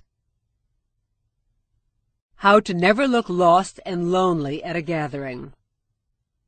At one time or another, most people have one of the top 5 recurring nightmares: falling in space, failing a test, running and getting nowhere, being menaced by a monster, and getting caught naked in public. But practically everyone has this daymare. You attend a gathering where guests are laughing, drinking, and making merry. All the while you are standing alone, looking forlorn and lonely. You fear that everyone thinks you are stupid, desperate, fraught with anxiety, and craving human contact. You may remember my friend Sammy from my audiobook, How to Talk to Anyone. He introduced me to a bizarre technique that has the power to rescue you from the lonely among the crowd syndrome. An organization I had spoken for invited me to an anniversary party and said I could bring a friend. Now, Sammy isn't exactly my type. He's a little rough around the edges, but he's got street smarts, and he's a lot of fun. Besides, I hadn't seen him in a while.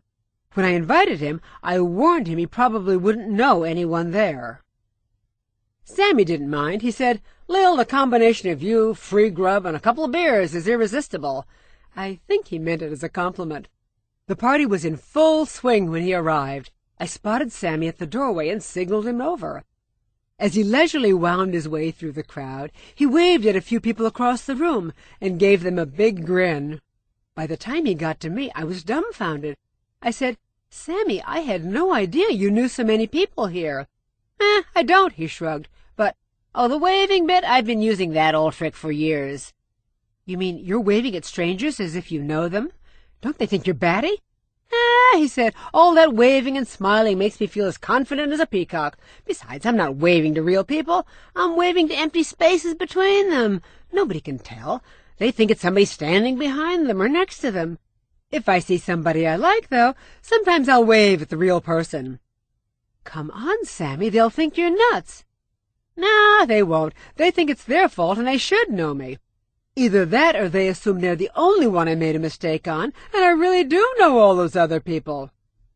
The whole scheme sounded outrageous to me, until I saw how well it worked. A couple of people he'd waved to gravitated like sheep to Sammy the Shepherd. So did some social climbers who had seen Mr. Popularity entering. These determined folks just had to know anybody who knew everybody, and Sammy sure looked like he did. Little trick number 23. Wave to imaginary friends. When you face a daunting swarm of strangers, Don't stop at the door with that terrified, "Oh no, I don't know anyone here" expression, and then slip in with the speed of a handicapped snail. Glide right in and gleefully wave either between bodies at imaginary people or at a real person across the room. It gets you into the crowd looking popular and confident, and it makes you feel popular and confident. Additionally, when you go up to people, they will be pleased that such a popular partygoer has chosen to speak to them. How to ask great conversation starter questions. Getting a good conversation going with strangers at a party can be like starting a car in below freezing temperatures. It takes a couple of attempts before it's really up and running. If you've ever found yourself in a situation where no subject seems to turn the engine over, try the next few tips. When you are speaking with a couple, whether they are on their first date or married 50 years, a guaranteed heartwarmer is this: how did you two first meet? After giggles or gales of laughter, you will see the joy in their eyes as they recount their first rendezvous. Some of the stories you'll hear are surprisingly R-rated. It is delightful to hear the over-60 set confess to their shameful, by the standards of their day, first encounters. The second query is quite simple. The perfect time to pose this question is soon after you have learned your new acquaintance's line of work. Simply ask, "What is your typical day like?" It throws the ball in his court, so you can just sit back and listen. Ask your friends this question, too. They'll be delighted you care. Two other surefire conversation igniters are, how did you decide you wanted to become a, whatever their job is, and why did you choose the name of the city to live in? How and why questions are great words to kickstart a conversation and get it humming. Little trick number 24. Ask never-fail fun conversation starters. Stop for a second. Think back to how you and your significant other met. Wouldn't you enjoy telling the tale? Likewise, wouldn't you be pleased that someone cared enough about your typical day to ask? Use these conversation starters with new acquaintances. If you need more material, throw in a few how and why questions about their life. I still regret that I missed my big chance to ask that electroplater, phrenologist, and erection coordinator, what is your average day like? How to get away from non-stop talkers. Have you ever known people whose idea of a conversation is a filibuster? You fantasize them suddenly coming down with a case of lockjaw, but no such luck. Say you're at a gathering, and one of these non-stop talkers decides to hold you hostage. There are other people you want or should talk to, but escape seems hopeless. Your left and right brain have a conference to decide how to handle it. Your right brain says, "I could pretend I have to make a phone call." Left brain says, "No, he'll never fall for that hackneyed old song and dance." Right brain, "I know. I'll say I have to go talk to a friend." Left brain, "You've got to be kidding. He'll see through it in a heartbeat." Right brain, "Okay, so I'll say I need to go get another drink." Left brain, dummy, your glass is already full." Right brain, "Well, I'll gulp it down and say I have to get another." Left brain, "Then you'll look like old Guzzleguts. Besides, you'll get wasted. Think harder." Well, here is how to get rid of those hardcore bores. Extreme talkers call for extreme measures. If it's a fairly crowded room, count on imaginary friends to get you out of this stressful situation. While Time Hogger is talking your ear off, wave to an imaginary person over his shoulder. Then turn back to Big Mouth and say, "Excuse me, you were saying?" Let him drone on for another 20 seconds. Then peek over his shoulder again. This time, pretend you are annoyed by your pushy friend who's signaling you from behind his back. The third time you look over Time Hogger's shoulder, say, "Excuse me, a friend is saying he must tell me something right now. I'll catch up with you later." If appropriate, a friendly touch on the arm substantiates your sincerity. And then disappear into the crowd. It sounds far-fetched, but I promise you that it works. I have never had a big mouth turn around to see precisely who is signaling me. If your conscience doesn't let you pull off that ploy, here is a more honest approach. Actually, it's my all-time favorite way to tackle this situation. Suppose you really were talking to a good friend, but you knew you must meet other people at the gathering. You'd probably say, "Hey, girlfriend," or guy friend, "I love talking to you, but we really should meet some other people now." To escape a bore, give her the formal version of this. Tell her, "I really am enjoying talking to you, but we should probably mingle now." She may be just as happy as you to do that. Or, if you really want to lay it on thick, say, "I should let you go now. I know there are other people who would like to talk to you. We can catch up later." Fat chance. Little trick 25. Pretend someone is signaling you over their shoulder. Whether your party goal is finding new business, love, friendship, or just some fun, do not let anyone monopolize your time. Either escape, with the help of an imaginary friend, or be, well, almost honest and tell him that you both should mingle. You and a lot of other interesting people have put too much effort into going to the event to get hijacked by an extreme talker. Part 4. 6 little tricks to be a cool communicator. How to turn someone down while retaining his or her affection. Say someone calls to invite you to a business event, a barbecue, a beer bust, a 2-person get-together, or any situation that you would rather eat worms than attend. If you don't want to offend the asker, employ the following little trick to allay his suspicion about your lack of enthusiasm. When he first asks you, do not give excuses and refuse. Predict his emotions in this situation. What will happen if you turn him down immediately? In addition to his regret that you cannot come, he will fear that you are rejecting him personally. Your refusal gives his self-esteem a flogging. So here's the plan. Accept the invitation gleefully. Turn your enthusiasm dial to high. If it's a party, ask directions to the fabulous affair. Ask if there's anything you can bring. Ask the dress code. If it's just the two of you getting together, ask about the restaurant, the film, the whatever, with exuberance. Stretch it out as long as he's loving it. Whether you realize it or not, you have now given the inviter an important part of the pleasure of your company. You make him feel acknowledged, accepted, and approved of. Additionally, you bestow upon him the bliss of babbling about the upcoming event. Now, at this point you have 2 choices. Number 1, say, "Oh, let me put that right down in my calendar." Make the sound of ruffled papers. Then return to the phone crestfallen. "Oh, no, that's the date I have to—" You fill in the blank. "I am so disappointed." He will be too, but not nearly as much as if you turned him down immediately. Choice number 2. Accept with pleasure. Then wait an appropriate length of time before calling again. On this call, tell him that you didn't see something or other on your schedule, and sadly you can't make it. Do not feel guilty. You have rescued him from paranoia, as well as given him a valued gift, your apparent esteem. Little trick number 26. Sound excited about it, and then give your regrets later. When a not-so-liked person extends an invitation to a not-so-liked event, accept it with enthusiasm. Get her bubbling about the date. Only later do you, quote, discover, regretfully, that you can't make it. Manipulation? Yes, for a very good cause.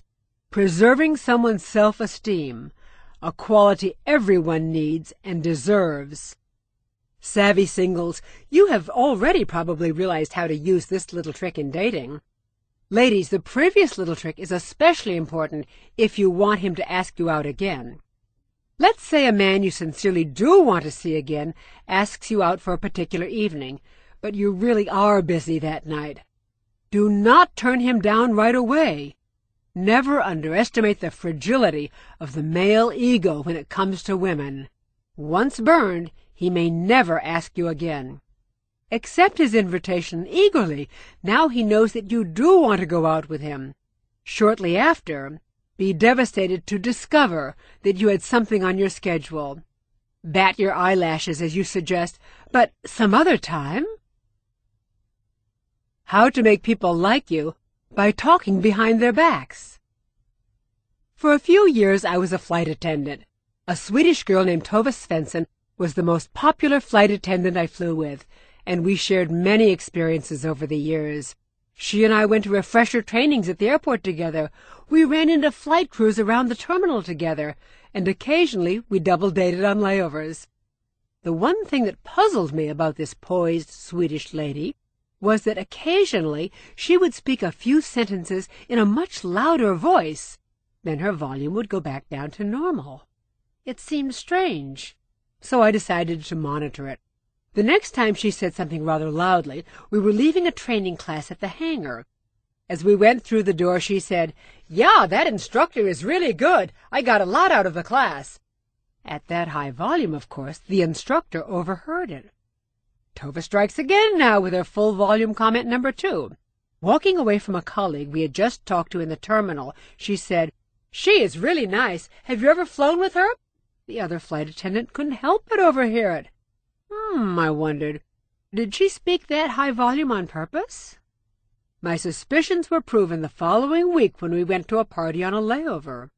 On the way out, the host waved goodbye to us from his doorstep. 10 yards away, Tova said, loudly, "Yeah, that was really a fun party." Naturally, the party giver overheard it. Very clever little trick, Tova.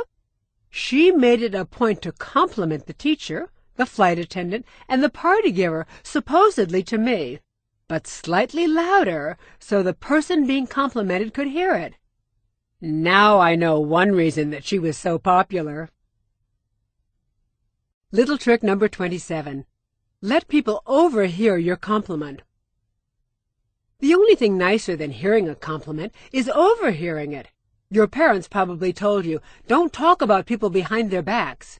Let us change that to, "Do talk about people behind their back, if you're saying nice things about them.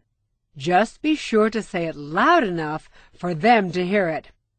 Have you ever had a great conversation with someone, but you don't remember what she said? In fact, you don't even remember what you were discussing, or even what you said. You just know you felt relaxed whenever you were speaking with her. It just might have something to do with the next little trick. How to make everyone comfortable speaking with you. While I was riding my bicycle one Sunday morning, a German shepherd decided to amuse itself by chasing me. Peeling away at full speed, I frantically looked back to see how close he was. I won the race, but wound up in a hospital bed with a twisted neck. That evening, a man I was seeing and a friend of his came over to visit me. Scott sat right by my side, and his buddy sat at the foot of the bed. I couldn't turn my head to look at Scott directly, but my peripheral vision told me that Scott looked uncharacteristically annoyed. I figured it was just sympathy for me and dismissed it. Cut to the following Saturday. We were having dinner at a restaurant, and the server delivered her entire dramatic monologue about the specials to Scott. Afterward I groused, "Well, she could have looked my way just once." "Come on, Leil," he said accusatorily. "You didn't look at me once when you were in the hospital, but you sure couldn't take your eyes off my friend." "I couldn't look at you, Scotty," I said. "You were sitting right beside me. You were a pain in the neck. I'm sorry, a physical pain in the neck, I mean, to talk to.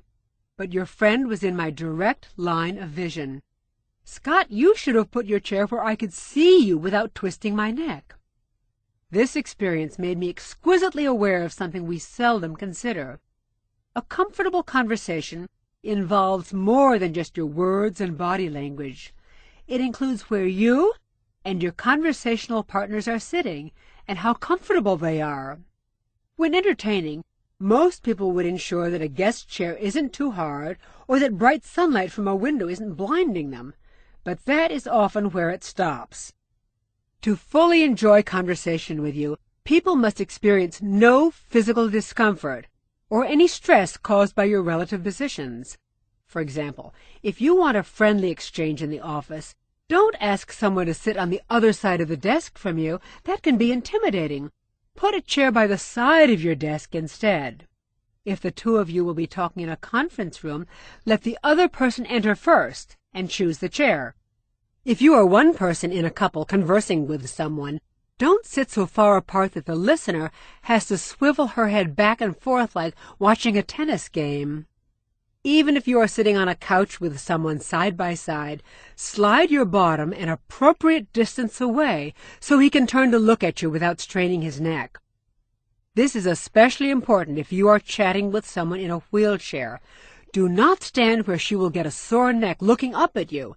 Sit on her level, or stand far enough away so that you are comfortably in her line of sight. Be especially compassionate when conversing with elderly people. Every decade, rotating their heads becomes more difficult for them. Also, they probably don't want to sit on a low couch where getting up is a struggle. When chatting with a 70-plus set, offer them a higher chair with a straight back, and in a place where they can see your lips in case they are hard of hearing. Think of your relative seating positions like feng shui, the ancient Chinese art of arranging furniture and other elements to eliminate discordance. Choose your seat and theirs to obtain optimum comfort for all. After all, if the Chinese do it for their dead, you can do it for your living friends. Little trick number 28. Assure your conversation partner's physical comfort. When you enter someone's home or office, don't just plop down anywhere. Pick your perch with care. When entertaining, offer seats to people keeping in mind your guests' ages, abilities, status, and their sex. Relative positioning affects the encounter much more than you can imagine. Now, when it comes to talking with males, there is more to consider. Sisters, when I was growing up, psychologists, psychiatrists, and feminists tried to convince us that men and women were alike. In the big nature versus nurture turmoil, the majority cast their votes on the nurture side. But in this so-called century of enlightenment, neurosurgeons have ascertained otherwise. Their finely tuned instruments point to precise clumps of neurons that, while not exactly pink or blue, do indicate gender proclivities. One of those proclivities, for a male, is that sitting where he can't see the door is disquieting for him at the least, devastating at the most. Perhaps it comes from watching too many cowboy movies. If the gunslinging dude wearing the white hat didn't face the saloon door, the bad guy in the black hat could blast him in the back. Mafia members who weren't facing restaurant doors learned that the hard way. Whatever the origin, sharp people today are savvy about the gender sitting game, and they play it skillfully. Ladies, let's say you walk into a restaurant and have to choose a table. Be sure to leave the best seat for him. Now, the best seat, in the male estimation, is not the one with the nicest view, nor the warmest in the winter or the coolest in the summer. If you want a happy puppy at your table, give him the one facing the door. Little trick 29. Let the dude face the door. They haven't isolated the specific gene that makes men jumpy sitting with their backs to the door, but trust the inexplicable, indisputable truth. Sisters, upon entering the restaurant, the meeting, the whatever, go for the seat that puts your back to the door. Our neurons can take it. Theirs can't. Wait, it gets more complicated. While the following tips are generalizations, of course, put your tongue in your cheek and keep your eyes open to see who wants whom to sit where. Ladies, would you believe that where a man invites you to sit can reveal how he feels about you? And gentlemen, did you know that the chair she instinctively chooses indicates her sentiments about you? You probably know that sitting across from one another creates a distance. But ladies, did you know that sitting or being invited to sit on his left signifies, let's just be friends and nothing more? But sitting on his right hints the opposite. Why? Because a man always wants his woman on the right. I know, I don't get it either. It's a guy thing. Now, gentlemen, between you it gets competitive.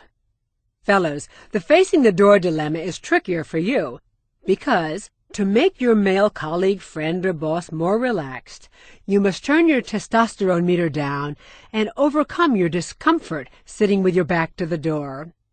We women will never understand it. When it's purely social, girlfriends seldom care where they sit, unless there is a desirable male in the room. How to escape bores that you run into without hurting their feelings. See if the following scene is familiar to you. It's 10 o'clock on a glorious Saturday morning, cool and crisp, 70 degrees, 0 humidity, and a cloudless robin's egg blue sky. An occasional gust of wind rustles the leaves, tingles your skin, but within seconds the warm sun's rays bake it away. As you stroll along the street, you're humming U2's "It's a Beautiful Day, Don't Let It Get Away." Then, blam! You spot a nascent disaster. That bore who always talks your ear off. He can compress the most words into the smallest idea of any man you know. He is the last person on earth you would want to squander 1 second of this heavenly day on. But alas, he has spotted you. It's too late. "Hey, how you doing?" he waves. "Pretty good, nice to see you," you speed say as you pick up your pace and pass him. "Where'd you go on vacation?" he calls back. Darn it! Now you must turn back and chat with him for a bit. At this point, most people's bodies belie their mock-friendly words. Like a horse backing away from a cruel handler, they prance backward. Their bucking is obvious and their snorts almost audible. Then they gallop off, leaving their acquaintance feeling like trodden hay. Do not do that to people. Don't ruthlessly perform the rude breakaway dance. Just because you're still facing them, you think they don't notice you're backing away? It is as obvious as you're thumbing your nose at them. Instead, use the following little trick, which speeds you toward salvation and your destination. It also makes the bore admire you. Sound impossible? Here's the plan. When you spot the windbag who wants to snare you into conversation, pick up your speed so he will see you walking briskly as though you are late somewhere. But when you are almost within speaking distance to your, quote, friend, feign happy surprise and come to a screeching halt. Greet him enthusiastically. Do not look rushed. Do not step back. Do not start prancing in place. Train your face to say, "I'm really looking forward to yakking it up with you." Confirm this with a, "I've got all the time in the world for you" demeanor. Then do yak it up for 45 seconds. That is the minimum amount of time to qualify it as a bona fide conversation. Look laid back and go nice and slow during your convivial chat. Then, and only then, look at your watch. Appear disappointed and explain regretfully that you are late for a meeting, a date, an appointment, a funeral, whatever. Now, here is the most important part. Walk away at a leisurely pace, but when you get about 10 feet from him, break into a canter. Race away as though you were making up for the time you lost because you really preferred to stay with him and chat. He's thinking to himself, "What a guy! He was really rushed, but he wanted to talk to me so much that he risked being late." Now this screeching to a halt, micro-chatting, then racing away like hell little trick is also effective in the corporate halls of our great work-obsessed country. Not only does it get you away from the office bore you encounter in the hall, it makes you look like you are rushing to get your work done, too. Little trick 30. Walk away slowly, then let them see you sprint. A quick recap on how to escape a bore in 5 easy steps. 1. Wave enthusiastically when you first spot her. 2. Stop and chat, unrushed, for 45 seconds. 3. Look at your watch and appear devastated. 4. Walk away slowly. 5. After a few yards, break into a sprint and run like hell. Now she feels valued, you retain her respect, and it didn't take any longer than that insulting white rabbit breakdance. How to read people's minds. About 6 months ago, I was insecure about a chapter I had written for this audiobook, so I asked a good friend, Anne Torrego, to read it. Anne is a warm-hearted person, so even if the chapter made her gag, she would never tell me. I gave her the manuscript and strategically sat in another chair across the room.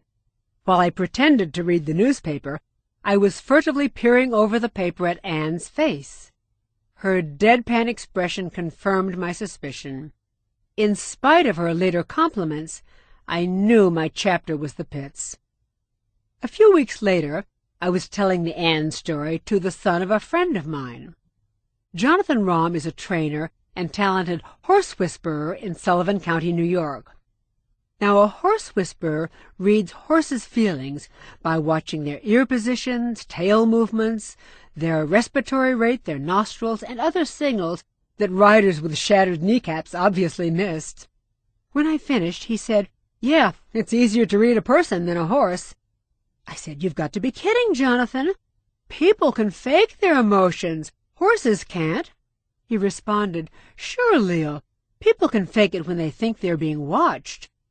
But watch them when they think they aren't, when they're off guard. That's when you get the real story. I like to think of it as being a people whisperer." This insight by a 26-year-old stunned me with the obvious truth. Lips can lie while speaking, but lips tell the truth when they think no one is looking. I researched the subject and discovered that science is now paying some pretty serious attention to those fleeting, split-second expressions that slip across our faces thousands of times each day. Daniel McNeil, author of The Face, A Natural History, wrote, "In the last 20 years, we've learned more about the communicative power of the face than in the previous 20 millennia.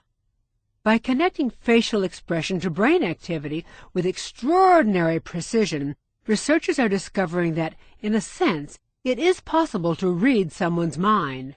And when you learn how to do it too, you become an exquisitely better communicator.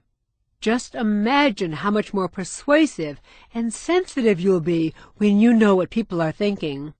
Let's say you are at an office meeting and your team leader proposes a change in direction for the current project, but you don't agree. Glance at your colleagues' faces. Do they have a microscopic hint of a frown, or are their lips and eyes softer? If the latter, you know that you would be the lone voice against the change. Therefore, even if you do speak up, you won't be successful. When watching a DVD with a friend, momentarily take your eyes off the screen and sneak a peek at his face. No mystery there. You can easily determine if your friend is enjoying the film or not. You can track everyone's emotions pretty accurately from his or her subtle, supposedly unseen expressions. Here's an example of how subtle. The next sunny weekend that you are at the beach, watch the sunbathers on sandy towels soaking up the rays. They're not smiling, but if you focus on their mouths, you'll see an ever so slight lifting at the corners. Then, while driving to work on Monday morning, glance at other drivers in a traffic jam. Lifted lips are as rare as a solar eclipse. The difference in facial expressions is more obvious when you have access to both at the same time. At an airport, gaze first at the faces of people waiting for their loved ones to come out the exit. Now, compare them with the expressions of limousine drivers holding a sign with their unknown passenger's name on it. The first expression is not a smile, it is just a minuscule lifting of the muscles on either side of the mouth. The second expression is not a frown, the limousine drivers simply have a deadpan expression. There are many social benefits to developing this sensitivity. Gentlemen, wouldn't it be nice to know whether your date who says she likes baseball is really enjoying the game? If she is straight-faced, don't invite her to another one or you might get turned down, and then you'd wonder why. Ladies, watch your husband's face while he's driving to dinner at the in-laws. Now you'll get the real story on how he feels about it. Kids are naturals at face reading. Did you ever see a kid take his eyes off Mom's expression when she's reading his report card? Incidentally, this little trick has already benefited you. Why? If it hadn't been for Anne's bored expression, you too would be subjected to listening to that tedious chapter that I deleted due to her deadpan expression. Little trick 31. Read their lips when they are not speaking. Like a pilot scanning the horizon for other planes, make it a habit to scan the faces in any group. Pay special attention to the corners of their lips. When you are able to read their minds, your emotional prediction meter shoots straight up. Therefore, your skill in communicating will almost double. No exaggeration. People are who they are when they think no one is looking. Part 5. 6 little tricks to give your email today's personality and tomorrow's professionalism. How to make people smile when they see that the email is from you. You have probably heard the story of Ivan Petrovich Pavlov's pooches salivating at the sound of a bell. You may not, however, heard of his other slobbering dogs with the chili powder. I find that experiment more memorable, and you might too, so let's go with that canine study. Pavlov originally served his canine subjects gourmet meals coated with chili powder. After a while, he denied them their Epicurean delights and just sprinkled some chili powder around. Yet for a long time, his dogs continued to drool at the smell of chili powder. It's called being conditioned. Now, you needn't condition your email recipients to drool when they see an email messages from you, but nor do you want them to shudder. A few years ago, I took care of my 2 young nieces for the week while their parents took a long-awaited and much-deserved vacation. I had to leave for an overnight trip, but a reliable friend, Fiona, offered to stay with them at my place. The next morning at the hotel, just before my speech, I received an email from Fiona. The subject line was, "Accident." My fingers shook so violently I had trouble opening the message. It read, "Oh, Leil, I feel so awful. I knocked over that beautiful green vase you have in the living room, and it shattered. I tried to glue it together again, but it will never be the same." Nor would my feelings for Fiona, not consciously, that is, and not because of the vase, but because of the jolt she'd given me. She obviously didn't predict my emotion, the terror I would feel after reading her subject line, fearing that something terrible had happened to my nieces. Now, every time I see Fiona's name in the from field, I involuntarily shudder. She inadvertently conditioned me to feel fear, just seeing that the message is from her. Didn't she realize that I'd freak out just reading the word accident when my precious little nieces Allison and Julia were in her care? Think about it. How would you feel getting an email from your boss with the following subject line? "Meet me in my office at 9 tomorrow morning." Even if in the body of the message your boss had written he wanted to give you a raise, the momentary jolt would have already done its damage. No matter what good tidings your messages bear, predict the emotions that recipients will feel reading your subject line. Those fleeting pricks of pain that you gave them are very hard to erase. Little trick 32. Avoid scary subject lines. Be careful that your subject line couldn't be misunderstood, and then inadvertently foreshadow something negative. No matter what pleasantries follow in your message, it's too late. Your recipient has subconsciously anchored you to unpleasantness. Forever after, just seeing your name in the from field reinvokes that painful jolt. The opposite is true, too. If your boss's subject line had read, "You got a raise," that would translate into warm feelings for him or her. Always anchor yourself to pleasure by writing upbeat subject lines. For example, if someone has given you a gift, write "fabulous gift" as the subject.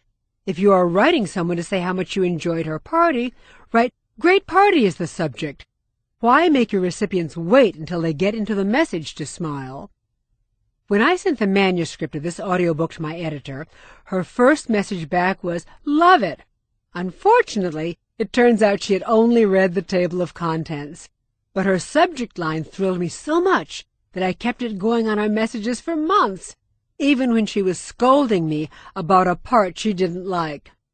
You may ask, what if the subject thread is already established? If the same old subject line has been going back and forth, leave it as it is. When appropriate, though, add an upbeat comment after it in parentheses. Let's say your team at the office has been working on a project for the patent company, and the email thread has been the patent project. Now it is successfully over. Keep the original subject and then add the make them smile part. Right. Ray, the patent project. Parentheses. Great job, everybody. Do you ever watch reruns of the classic sitcom Seinfeld? Kramer's scenes are so funny that audiences laugh the second he skids in the door, before he even says a word. Do the same thing with your subject lines. Check your sent mailbox as soon as you get back to your computer. Scan your old subject lines. How many of them would make your recipient smile before opening the message? Little trick number 33. Write make them smile subject lines. Starting today, write only upbeat subject lines. If the subject is already established, season it occasionally with something pleasant in parentheses. After you have sent a few of these make 'em smile subject lines, you have conditioned people to have a warm response just seeing that the message is from you. I've often heard people say that email is impersonal and that you can't tell much about someone just from their written words. I beg to differ. Naturally, your message doesn't reveal as much as your voice or your body language, but your words are like a lighthouse signaling everyone about your self-image. So this next section tells you how to avoid sounding egotistical in your email. People who reside in mental institutions use the word I 12 times more than non-residents.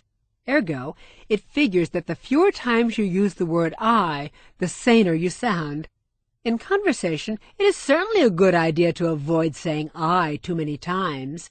Once uttered, though, it becomes just another sound wave blown away by the breezes. In email, however, that big black I stays plastered on your recipient's screen. Some people start so many sentences with the word I that their message looks like it has a left-hand border. Wait a minute, Leil, you're thinking. Everybody talks about themselves. Their thoughts, actions, feelings, suggestions. That's what messages are all about. I say you're right. In fact, here is a typical casual message to a friend. Hi, Rick. I really had a good time at your party last night at the club, and I met lots of interesting people. I hope you and your wife can join us next week for dinner. I think you will enjoy Sasha's cooking. Do you notice how an I starts each sentence? They're repetitive, not to mention self-focused, even though the writer is supposedly reaching out to his friend. See how much better this sounds. And the only thing different is that you deleted the I's. Hi, Rick. Really had a good time at your party last night at the club and met lots of interesting people. Hope you and your wife can join us next week for dinner. Think you'll enjoy Sasha's cooking. Did you hear that there isn't one I in the entire message? So what's an emailer to do? If your dearly deceased third-grade grammar teacher heard the following advice, she would turn over in her grave. If she's still alive, it would drive her to it. But it's simple to do, and it sounds way less egotistical. Little trick number 34. Delete most of the I's in your messages. Tweak your informal emails and wipe out the word I as many times as you can. You will sound less self-centered and therefore more likable. To prove it, open any email message you have recently written. Delete practically every I, and the message will probably stand on its own. Everybody will like it better, except grammarians. In spots where it sounds strange to drop the I, simply put your recipient's name before it. Example, write, Rick, I really hope you and your wife can join us. If you'd like to take it a step further, switch the words around and start as many sentences as you can with the word you. Hi, Rick. You really gave a great party last night at the club, and everyone enjoyed it. You invited lots of interesting people. You and your wife can join us for dinner next week, right? You'll enjoy Sasha's cooking. It works in business email, too. Substituting you for I makes business communications friendlier. See which you like better. Dear Mr. Jones, we received your order for 2 gizmos yesterday. I will email you as soon as they come in, and we will send them out the day after. That's average, the way people usually write messages. Here's the Little Trick 34 way to write it. It makes the customer feel important. Dear Mr. Jones, your order for 2 gizmos arrived yesterday. You will be notified by email as soon as they come in, and you will receive them the day after. If your messages that make them feel important pile up, you've got yourself a loyal customer. How to sound like you have a crystal ball in your email messages. Before every flight, airline pilots do a pre-takeoff check of how much fuel is in the tank and whether the wing flaps move freely. Likewise, before your email messages take off into cyberspace, perform a relationship check.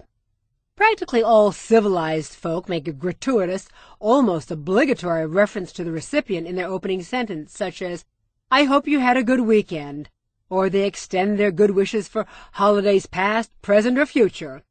That is as original as a white wall. But thanks to the wonders of the World Wide Web, you can now make your messages more relevant.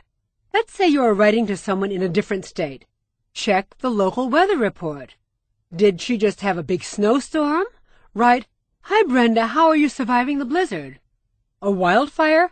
Natalie, I do hope that horrible blaze didn't get anywhere near your neighborhood. A heat wave? Hey girl, did you melt yet? The recipients will never guess that weather.com did the work for you. Keep it on your favorites list. Before writing, also see if there's any big news in their burg. Tack a world map on your wall. Now throw a dart at it. Wherever it lands, no matter how tiny the town, something has happened there. You have never seen a banner headline, even on the One-Horse Herald, saying, Nothing happened here today. Is a celebrity visiting their boonies? Did the hometown boy genius win 3rd place in the state spelling bee? What about the grand opening of the new Museum of 20th Century Beer Bottle Caps? Your reader will never suspect the obvious, that your web search gave you the skinny. You've only spent a few seconds to score big with them. You can actually narrow it down even further, and the recipient doesn't have to be from out of town to use this little trick. Your search engine can surreptitiously swoop down on every neighborhood and dig up any dirt that any freaked-out blogger has written about their hood. I once received an email from an uptown colleague who wrote, I hope no falling bricks hit you. He was referring to a freshly fallen building in my lower Manhattan neighborhood. This is a common and unnoteworthy event in the Big Bagel, unless it's yours or your neighbor's building. His knowledge and concern impressed me. Little trick number 35. Do a news and weather check before clicking send. Take just a few seconds to enhance or create a relationship with your recipient. Send your search engine into cyberspace like a Saint Bernard, and before you blink, it will be back with something better than a barrel of brandy to boost your connection. It's a small investment for a big reward. Suppose you don't find any news from their corner of the world. All is not lost. Run a search through their messages that they sent you months ago. Then write opening lines like, Zach, you never told me about your drive to Disneyland last year. Did the kids enjoy it? Or, Nora, how's that new little niece of yours doing? Get to spend much time with her? Or, Kaylee, did you ever discover the identity of your mystery admirer who sent you the rock candy? What did the dentist say? Little trick number 36. Put memories in your messages. Take a diving expedition into previous messages from your intended recipient.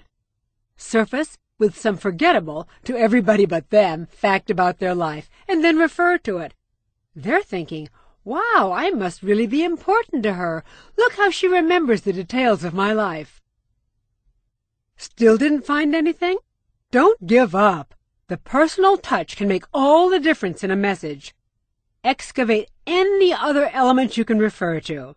Check the time he sent the message. Refer to it. Did he send you a business communication at 7 a.m. or 7 p.m. from the office? End your message with, "Go home, Christopher, you're working too hard." She sent it to you at the wee hours? Jokingly chastise her. "You're burning the midnight oil again, Madison. Go get some beauty sleep." Although don't imply that she needs it, of course.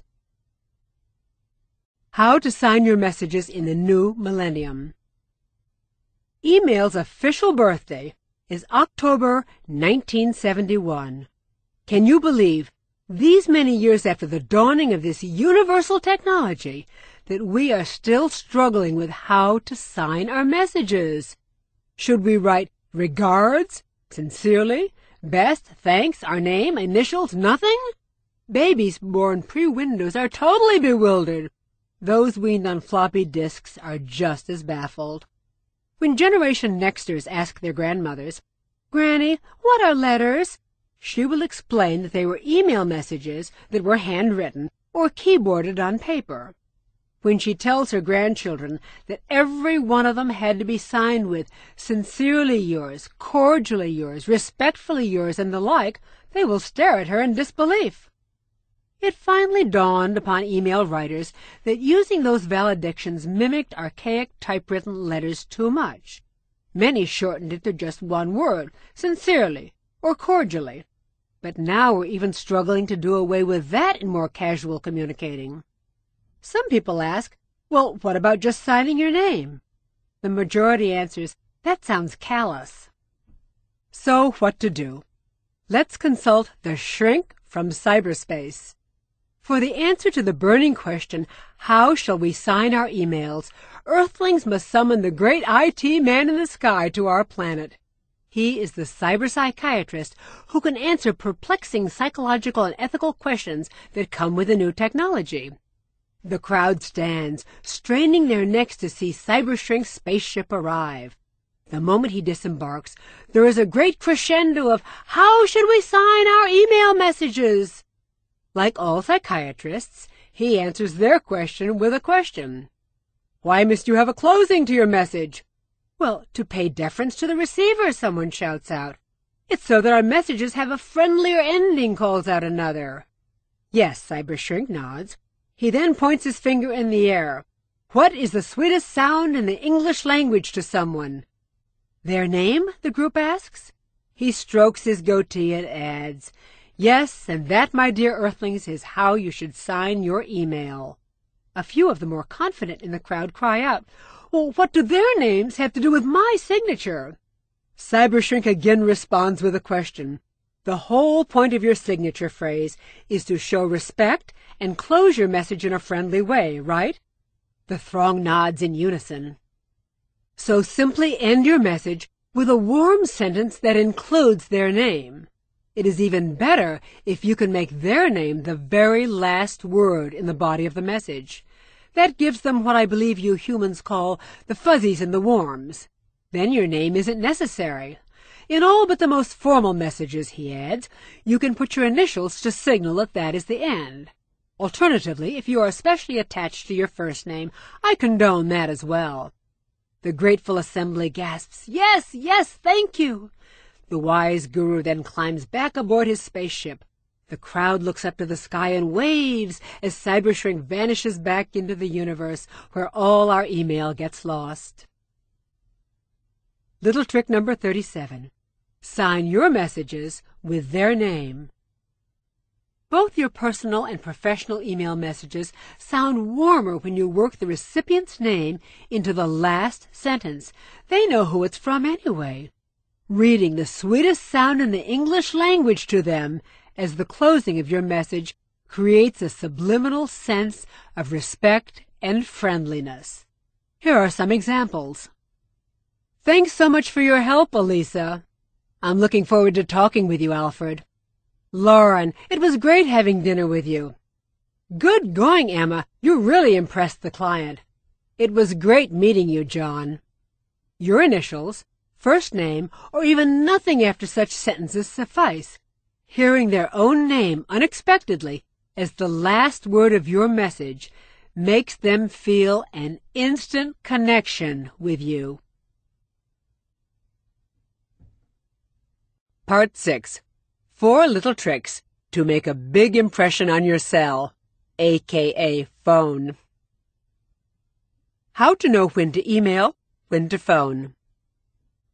Marshall McLuhan, the great Canadian educator, philosopher, scholar, and communications theorist, wrote, "The form of a message embeds itself in the message, creating a symbiotic relationship by which the medium influences how the message is perceived." Well, happily somebody shortened that to, "The medium is the message." Mr. McLuhan never heard of email, but he would have said the same thing if he had. He also would have predicted the problem that most of us still struggle with. Should I phone him or email him? Shall I email her or phone her? In short, when is it more appropriate to phone, and when is it more appropriate to email? Some things are better said, others are better read. Sometimes, of course, it's obvious, but what about when it's not? Let's say you are staying at a friend's house while she is working on an important project out of town. You are watering the plants, walking the dog, and feeding her 10 goldfish. Sadly, one of them goes belly up. Oh dear, should I email her, you think? No, that's a little crass. Should I call her at the office? No, she's busy and might think I'm stupid to call her to the phone for one dumb little goldfish. After all, she does have 9 others. On the other hand, she might love those little ectotherms. And when she gets back, she'll be devastated. She'll scream at me, "Why didn't you tell me that Parnell passed away?" Shall I email or phone? Email or phone? Email or phone? Don't lose any sleep over it. There's a middle road. Figure out a time when you know the person is not going to be at the number you're calling, and leave a recorded message for him. Late at night is great for leaving a voicemail message at the office. Choose midday to leave a message at his home. Be sure, though, to start the message with something like, "I know you're busy and I didn't want to drag you to the phone. That's why I'm calling you while you're out of the office." If it's true, you can add, "There's no need to call me back." That demonstrates extreme respect for his time. Friends and lovers, you can use the same little trick. If, for personal reasons, you don't want to actually speak to your colleague or crush, leave an off-hours message. You can convey precisely the sentiment you wish. Note, this is not recommended for breaking up with someone. Hearing smiles or frowns in your voice is more effective than reading smiley faces, which, as you know, professional types tell us not to use. Leaving a phone message is more personal and actually less time-consuming than writing an email. And if it's a delicate or legal matter, you are not leaving an email trail. Little trick number 38. Leave a phone message when you know that they're out. When you don't want to drag someone to the phone, but you still prefer the personal touch, leave a phone message when she is not there. Between the lines, she'll know that you are doing it out of respect for her busy schedule. Just in case, however, tell her, "Harley, I'm calling after hours because I didn't want to pull you to the phone just for this, but," and then yada, yada, yada. How to boost their self-esteem with your cell phone. About a year ago, I received a call from a man I thought was a big cat, but he swiftly shrunk to a little puss. Marty was the marketing director of an early dot-com company. Most of the dot-coms became dot-bombs by the turn of the century, but as he told anyone who would listen, he, quote, single-handedly saved the company. Marty had invited me to lunch to discuss the possibility of my training their customer service reps in telephone skills. From his swagger into the restaurant, I sensed he was not the shy, sensitive type. As soon as we sat down, He confirmed it. Like a Wild West cowboy slamming his gun on the saloon counter, Marty whipped out his cell phone and whacked it on the table next to his dessert spoon. Before I could even pick up the menu, his hand and phone were again in an embrace. After a barely audible, "Excuse me," he eagerly listened to his messages. I pretended that the menu mesmerized me until it finally dawned upon him that he had a dining partner. After the waiter took our order, we began chatting. Suddenly, I heard an infant crying, but where was it coming from? I turned around. There were no babies in the restaurant. Marty looked at me with a hearty "ha-ha, fooled you" grin. As he picked up the howling phone, he proudly announced, "That's a recording of my kid crying. It drives the wife crazy." "She's not the only one," I murmured to myself. "I am so not going to work for you." Being imprisoned in Marty's cell phone hell just wouldn't be worth it. His digital infant howled 3 more times during our lunch. Each time he picked it up and looked lovingly into its little backlit face. He was calculating who was more important, the caller or me. As we left the restaurant, I fantasized him crawling around the house in nothing but diapers with his cell phone attached by a big safety pin. What about you?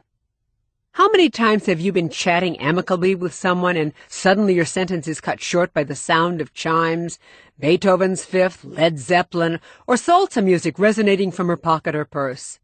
Like submitting to the spell of singing mermaids, she dives for her cell and stares transfixed at the screen for a second. Even if she deems you more important than the caller and then puts it back in its resting place, the damage is done. She had no sensitivity to your feelings, no emotional prediction. You probably think I am going to simply advise, turn off your cell phone before meeting with someone. Sure, that's a good idea, but just average. Here is how to openly demonstrate your deference for someone. One time on a blind date, a Czech architect spun my heart like a top. Ivan Batakuta was good-looking, but that was not the reason. He was well-spoken, but that was not the reason. He seemed kind, but that was not the reason. Curious? As soon as we sat down at the restaurant, without breaking eye contact or missing a word, Ivan reached into his pocket. I heard the power-down music of his cell under his voice. That sweet sound told me that at that moment I was more important than anyone who could possibly be calling him. Did I hear someone say, "But that's manipulative. Why didn't he just turn off his cell phone before meeting you?" My answer is this. Is it manipulative when American soldiers salute a general? Is it manipulative when the Brits stand for the Queen? Is it manipulative when Thai children kneel beside their elders on their New Year and wash their feet with lustful water? No, I say they are demonstrating deference. If the soldiers, citizens, or kids were saluting, standing, or spreading water all over the place ahead of time, the generals, queens, and elders could not relish the respect that they were expressing. And if you turn your cell phone off ahead of time, your friend or colleague won't be able to witness and relish your esteem. Little trick number 39. Let them hear you turn your cell phone off. Demonstrate your deference for someone by leaving your cell phone on until you sit down for the discussion, the dinner, or just precious time together. Then, at the very beginning of your rendezvous, reach for it. Without breaking eye contact, nonchalantly turn the potential interruption off. The lyrics of the power-down music say to that person, "For these moments, you have priority over anyone in the world." Oops, you ask, what if I forgot to do this and it rings while I'm with the person? Well, calmly proceed to the next maneuver. It is, however, for the agile only. Just like rolling your coin on your knuckles, the following move demands dexterity and practice. First, place your cell in its usual carrying position. Then rehearse reaching for it without looking and pressing the off key. But silencing it is not enough. Let them hear that sweet power-down song afterward. This little trick is especially impressive if you execute it while speaking and you don't miss a syllable. Practice it a dozen times. You'll get the hang of it. How to deal with a caller when you don't know who the heck it is. I'm sure it's happened to you. Your phone rings, you answer it. A cheery voice says, "Hi, this is Peter." Peter? Peter who? I don't know any Peters. Most people would ask precisely that. Peter who? But because you have emotional prediction, you know Peter, whoever he is, would be devastated. A rude Peter might even respond, "You don't remember me, you know, from the golf course." Then Mr. or Mrs. Average would try to save the caller's face by saying unconvincingly, "Peter, oh, of course, I am so sorry." But it's too late. Poor Peter feels forgotten, and you feel flustered. Not an auspicious start to a pleasant dialogue. Let's do the numbers. Business researchers tell us we meet about 100 people a year by name.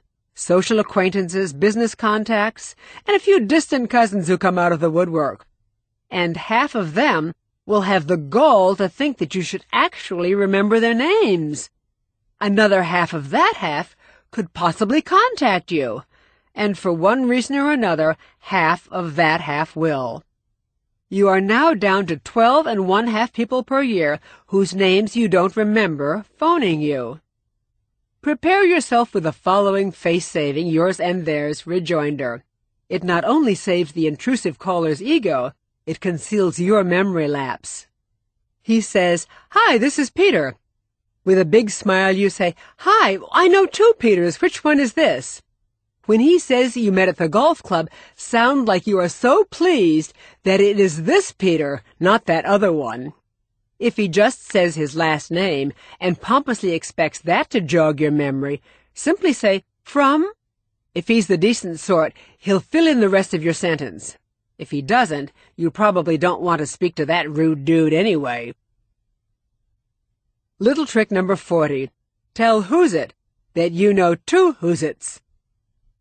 When someone gives only her first name on the phone, and you don't know who the heck she is, say with as much congeniality as you can cough up, "Oh, I know 2.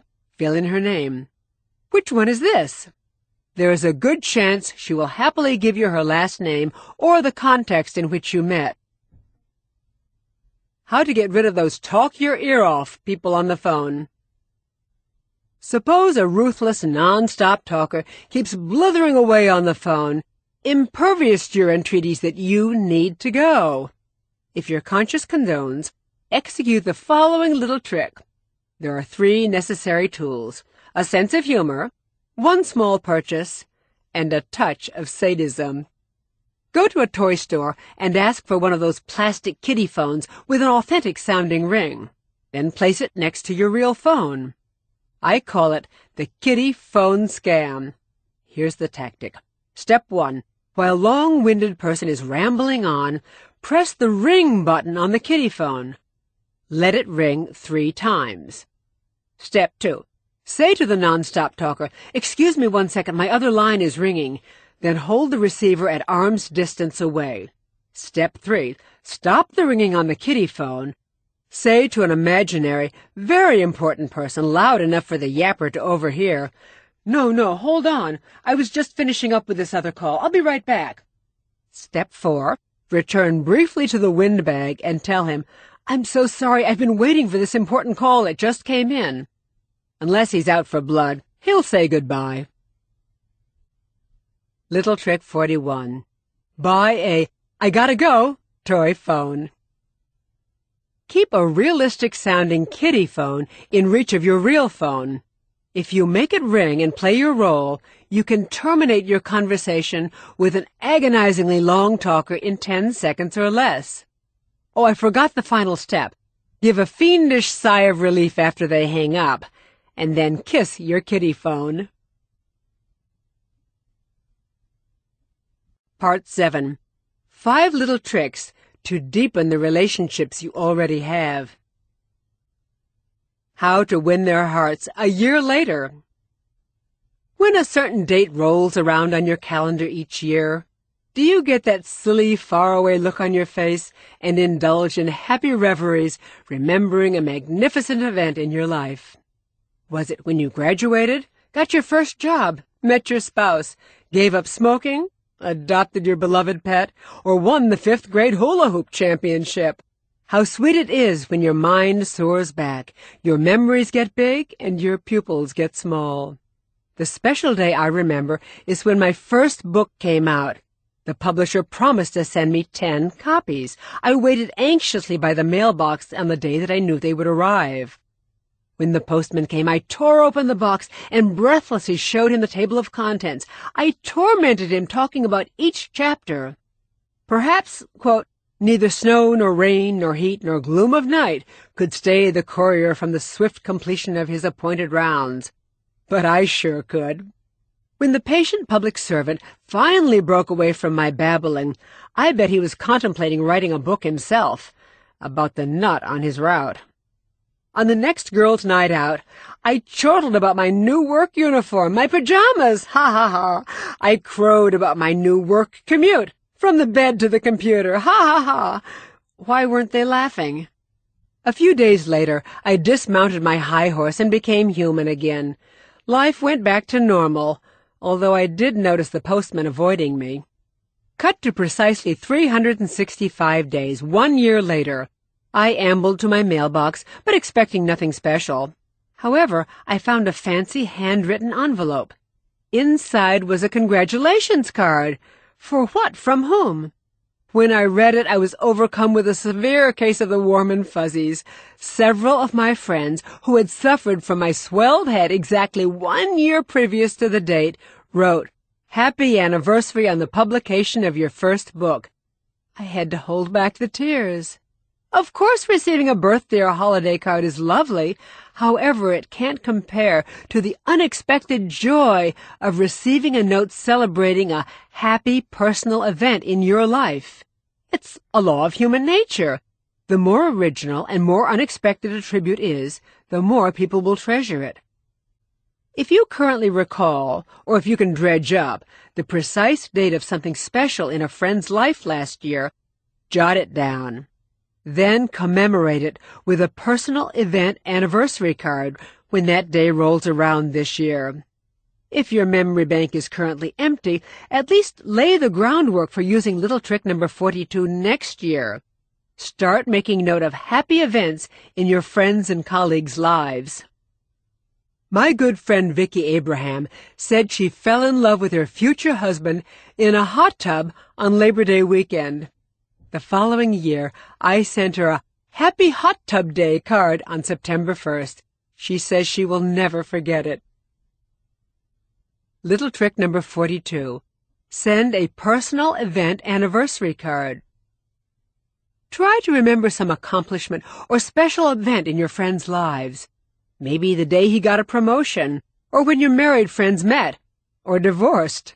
And of course, don't forget the date their little bundle of joy was born. Or when the tot got her first tooth. The list goes on and on. And so does their appreciation of you when you send them a personal event anniversary card. Here's another reason I like this little trick. I once had a tough boss, a textbook bully, who was bonkers about her cat.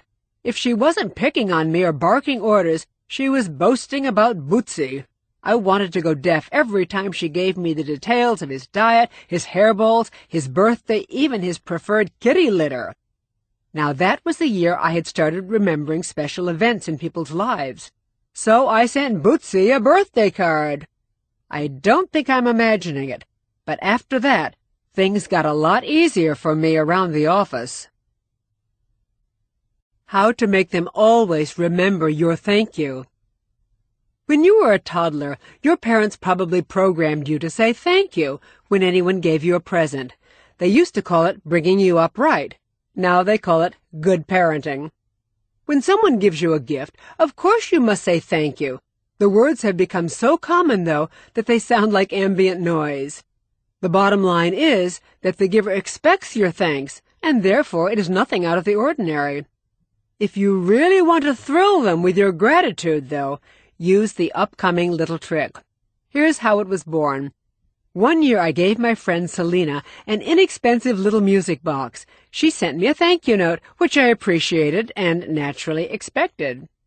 A few months later, I received an email from her saying, "Leil, I can't tell you how much pleasure your music box continues to give the whole family. Instead of grumbling and diving back under the covers when I shout, 'Time to get up,' the kids beg me to wake them up to the sound of the beautiful music box. I wind it up and tiptoe into their room every morning. They wake up smiling, even before they've had their breakfast." Her message gave me more pleasure than the little music box could have ever given her. She made me feel like the goddess of giving. Thank you is more beautiful the second time around. Little trick number 43. Thank them again months later. Whenever you thank someone for a gift, make a note to ponder the pleasure the present still gives you months later. Then thank him a second time, detailing how much you continue to enjoy it and why. He will find this second little thank you much more precious than the big first one. And incidentally, he will add you to his list of extraordinary people. How to give them compliments they'll never forget. It feels good when your supervisor passing your desk says, "Hey, good job on finding that folder yesterday, thanks." But picture this. She comes to your desk in the morning, stops, smiles, looks you in the eyes, uses your name, and tells you, "I am really impressed that you took it upon yourself to search for that missing folder yesterday." She continues, "You could have given up when it wasn't in the right drawer, but you stayed late and went through all the file cabinets. You didn't give up until you found it. Good job. Thank you so much." Now that doesn't just feel good, it feels great. Your smile lasts all day. Driving home, you are still purring. You even tell your family about it at dinner. Suddenly, you like your boss a whole lot more. Of course you'll go the extra mile for her again. No question about it. Or picture this. You do a favor for a friend by taking her loudmouth kid brother to the movies and Burger King afterward. As expected, he acts obnoxious the whole time. When you get back, your friend says, "Hey, thanks for taking my little funny face to the film for me." You lie. "Sure, no problem." But you're secretly thinking, "That's the last time I take that little brat anywhere." However, when you bring him back, what if your friend smiled and said, "Hey, thanks for taking Funny Face to the film for me. I'm sure that watching a bunch of cartoon animals jump around isn't your idea of a fun afternoon, but he loved it. And when you took him to Burger King afterward, it was a fabulous surprise for him. He loves triple whoppers with cheese. He came home raving about it." Now you're thinking, "Oh, that's the least I can do for her. She really is a good friend." You're also a lot more apt to say "sure" the next time she asks you to baby brother sit. It astounds me how rare this elongated kind of praise is. When criticizing someone, people stretch it out painfully long with all the gory details until it really stings. But when people compliment, they usually spit it out in a sentence or two. This little trick is easy and the benefits are big. Simply expand your kind words by a few sentences. When they think you're finished, hit them with a few more. The melody and lyrics of your protracted praise make heavenly music for them. Here's a riddle. Why is this technique like foreplay? You probably guessed. The longer it lasts, the better it is. Little trick number 44. Stretch your compliments. Hearing praise is, in a sense, making love to someone. Don't make it a quickie. Extend the verbal smooch as long as you can. If you prefer, think of it this way. An actor relishes a round of enthusiastic applause, but it is ecstasy when the audience won't stop clapping. How to enhance your relationship with your partner. The man or woman we have chosen as a life partner is one of, if not the single, most important relationships you have in your life. It is also the relationship most often abused. When the romance is new, lovers look into each other's eyes and see ideal reflections of themselves.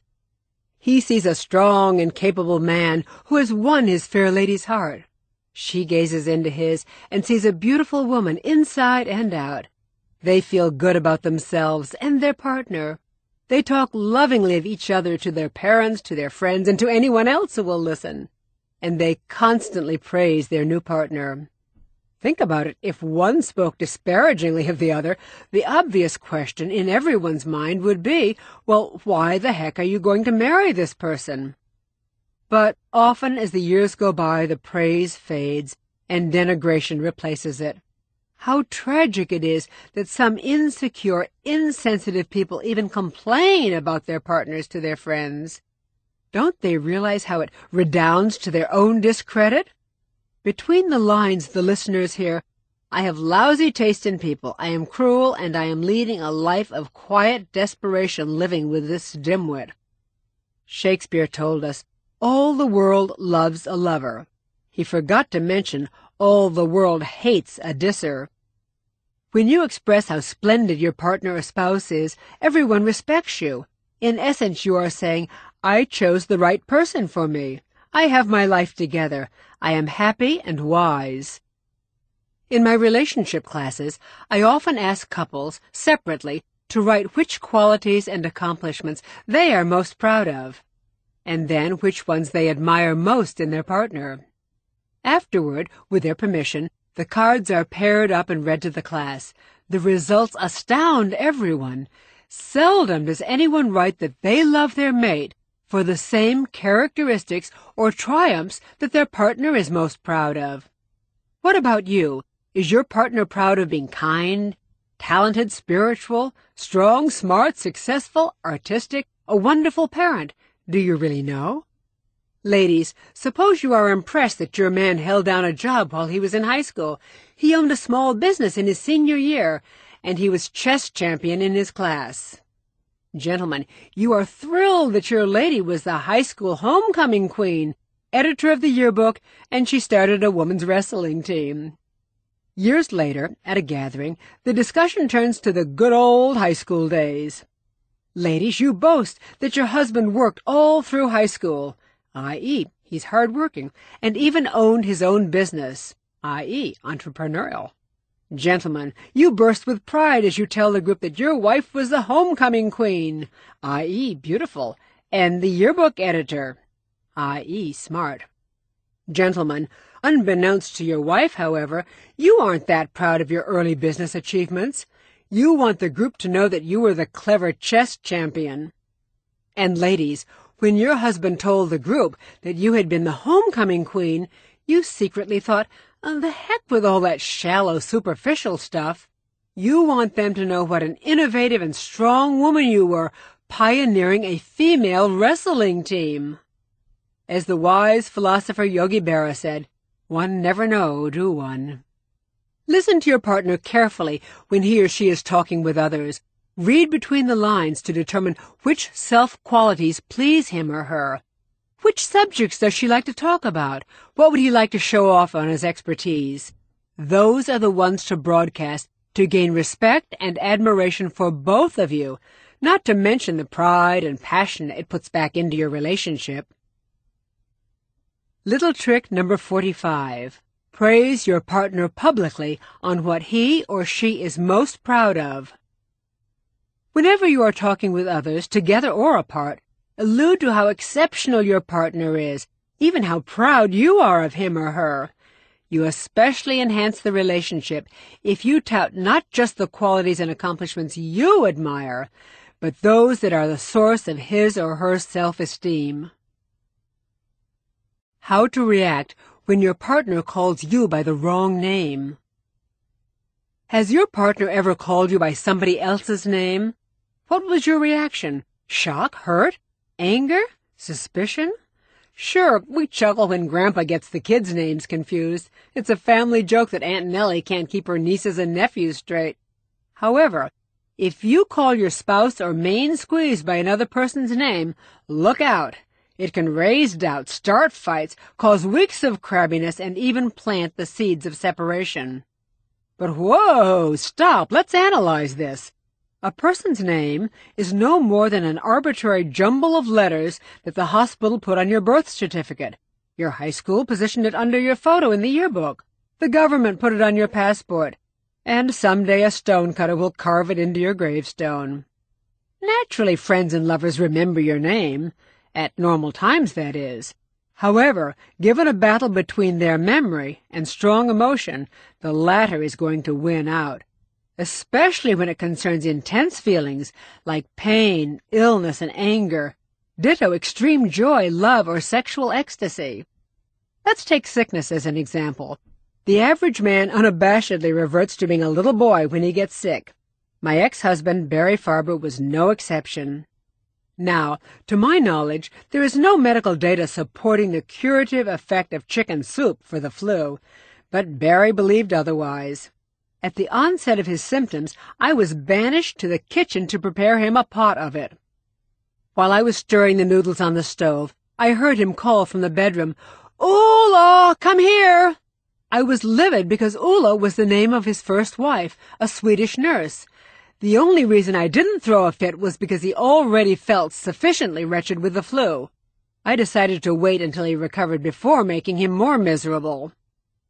Now, stay tuned for the insight that could help save your relationship. After suffering the Ulla abuse, I stormed off to the grocery store. Fortunately, I happened to run into Sidney Gertz, a friend who is a well-respected psychologist. So I laid the entire Ulla story on him right there in the canned soup aisle. He let me finish, and then said, "Leil, names are attached to emotions. Barry's first wife was a nurse, right?" "Well, yes." He continued, "In his feverish state, I'm sure he remembered Ulla with fondness. She was a professional nurse who gave him excellent care when he was ill. Therefore it was flattering when he called you by her name. It signifies that he thinks of you as a loving nurse." "You've got to be kidding, Sidney. Are you telling me it was a compliment when he called me by her name?" He nodded. I mumbled. "Well, Ulla did take good care of him when he was sick." "Okay," I told Sidney, "but he better not try it when he's better." "Wrong again, Leil," he said. "It depends completely on what is going on at the moment. Haven't you ever called someone by the wrong name?" "Well, yes." "In what context?" he asked. I thought about it and realized Sidney was right. Sometimes Barry and I would argue, and to this day, if someone infuriates me, in a moment of anger I find myself saying, "Barry!" What about you? Does your husband call you by the name of his deceased wife, whom he loved? That is good. Does your wife call you by the name of her ex-husband, whom she hated? That is not. Does your, quote, faithful partner shout out an unknown name at intimate moments? That is grounds for divorce. Little trick number 46. Don't get ticked at the wrong name if it's the right sentiment. Someone called you by the wrong name? Don't get upset. Get analytical. Consider the context. Ponder your partner's or friend's emotions connected with the name that she called you. So what should you then do? To enhance your connection with that special someone, tell her you understand why she called you that, then thank her for the transference of good feelings. Now, here is an important tip for singles, especially if you are a serial dater. Give the person you are currently seeing a nickname, Babe, Honey, Lovebug, Lamb Chop. Then give the same nickname to your next partner, and the next, and the next. That way you'll never goof up. In conclusion, let's take a final visit to the laboratory. Do you remember the two gentlemen we met in the introduction, the CEO and Joe the floor cleaner? There was no noticeable difference between them until they said their first words. The CEO recognized Joe's discomfort and then said, "Good job." He also sensed that scientists need to feel their research is significant, and he expressed confidence in the professor's study. He instantly connected with both men and made them feel good about themselves. Based on the small sample of his sensitivity to the floor cleaner and the professor, the CEO probably uses many of the little tricks we've learned. He offers extended praise to his employees when they deserve it. I'm sure he never talks about his wealth around those less fortunate or uses words too big for his employees. Because the CEO wants to provide a good life for his family and employees, as well as himself, he knows how to start good networking conversations, change the subject when necessary, and escape incessant talkers. His email messages connect with recipients. But what about poor Joe? From the small sample of his self-centered comment, "Glad I could help you out," he probably never thinks to make people feel good about themselves or to save them from embarrassment. He has few friends because he never studied strategies to connect with people by starting good conversations or making them feel comfortable while they are chatting. And, of course, poor Joe would have progressed further professionally if he hadn't sent self-centered, insecure-sounding emails with thoughtless subject lines. Almost half a century ago, the Beatles wrote, "I get by with a little help from my friends." Well, times have changed, but that reality hasn't. Whatever you want in life, you need friends. Nobody gets to the top alone. So what is the key? It is being able to connect with people by consciously predicting people's emotions and reactions to whatever you say or do, and then acting with sensitivity. These 46 little tricks are a great start to get you practicing emotional prediction. Some real people you've met in how to instantly connect with anyone. There are a number of people I'd like to thank for demonstrating extraordinary EP and inspiring these 46 little tricks. With their permission, here are their real names. Arturo Elias, the president of GM Canada from Ontario, for his handshake that makes a powerful connection by touching the shakee's wrist vein. Selena Fisher from San Francisco for sending me a second thank you note saying why her kids love the music box.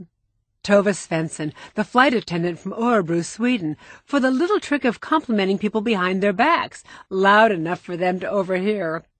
Diana Parks, the speaker from Jackson, Mississippi, for advising me not to use strictly formal grammar when speaking to those with less education. Cheryl Mostrom, the meeting planner from Phoenix, Arizona, for asking me loads of questions about my last few hours, thus showing how it creates an instant connection and easy conversation. Jonathan Rahm, the horse whisperer from Sullivan County, New York, for the incredible power of watching people's faces when they think no one is looking. Giancarlo Parodi, my roommate Sandy's new boyfriend from San Remo, Italy, for speaking exaggeratedly slowly to connect with people who are not as fluent in his language. Camille Mazziotti from Poughkeepsie, New York, for inspiring the shtick name trick by her big smiles when I call her Dr. Camille. Sydney Gertz, the psychotherapist from New York, for convincing me to consider the context when someone calls me by the wrong name. Ivan Batakuda, the architect from the Czech Republic, for teaching me how to demonstrate deference by not turning my cell phone off ahead of time, but doing it audibly at the beginning of conversation. I'd also like to express my gratitude to a few other people who prefer that I just use their first name. Gakuto, the Japanese businessman, for demonstrating respect by holding my business card in both hands. My friends Ebony, Sammy, and Scott for party maneuvers like making an introduction pact with a friend, looking well-connected by waving at imaginary friends, smiling at newcomers in the doorway, escaping incessant talkers, and showing me the advantage of arriving early at a gathering. And my girlfriends Deborah, Vicky, and Patricia for sending me a happy pub date card on the anniversary of my first book. And thanks to the stranger who inspired the little trick to save people from embarrassment, Robert's mother on the bus, who cleverly covered my gaffe about her child's gender by instantly changing the subject. And, of course, to the hundreds of males who have proven beyond a reasonable doubt that they do not like sitting with their backs to the door. I'm sure you will succeed in whatever you seek in life. How do I know? Because by listening to this and similar audiobooks, you are investing your time and money in yourself and your relationships. It is the best investment you can ever make. Please stay in touch. You can write to me through my website, Lowndes.com. LOWNDES.com. It may take a little time, but I promise to answer your messages. You can also sign up for my free monthly Little Trick for Big Success in Relationships. And, of course, I'd love to hear the little tricks you have used to win the business, the friendship, and the love that you so richly deserve.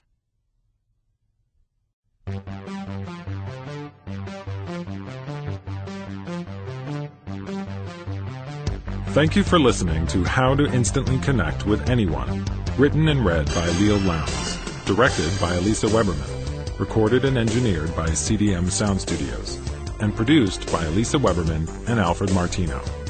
Production copyright 2009 by Listen and Live Audio Incorporated. All rights reserved. This has been a Listen and Live audio production. To receive a complete catalog of other fine audiobooks, please call 1-800-653-9400 or visit our website at www.listenandlive.com. If you enjoyed this audiobook, be sure to listen to Goodbye to Shy, How to Be a People Magnet, How to Capture a First-Rate Mate, How to Impress Anyone, How to Make Anyone Fall in Love with You, How to Talk to Anyone, and Undercover Sex Signals, all by Leil Lowndes.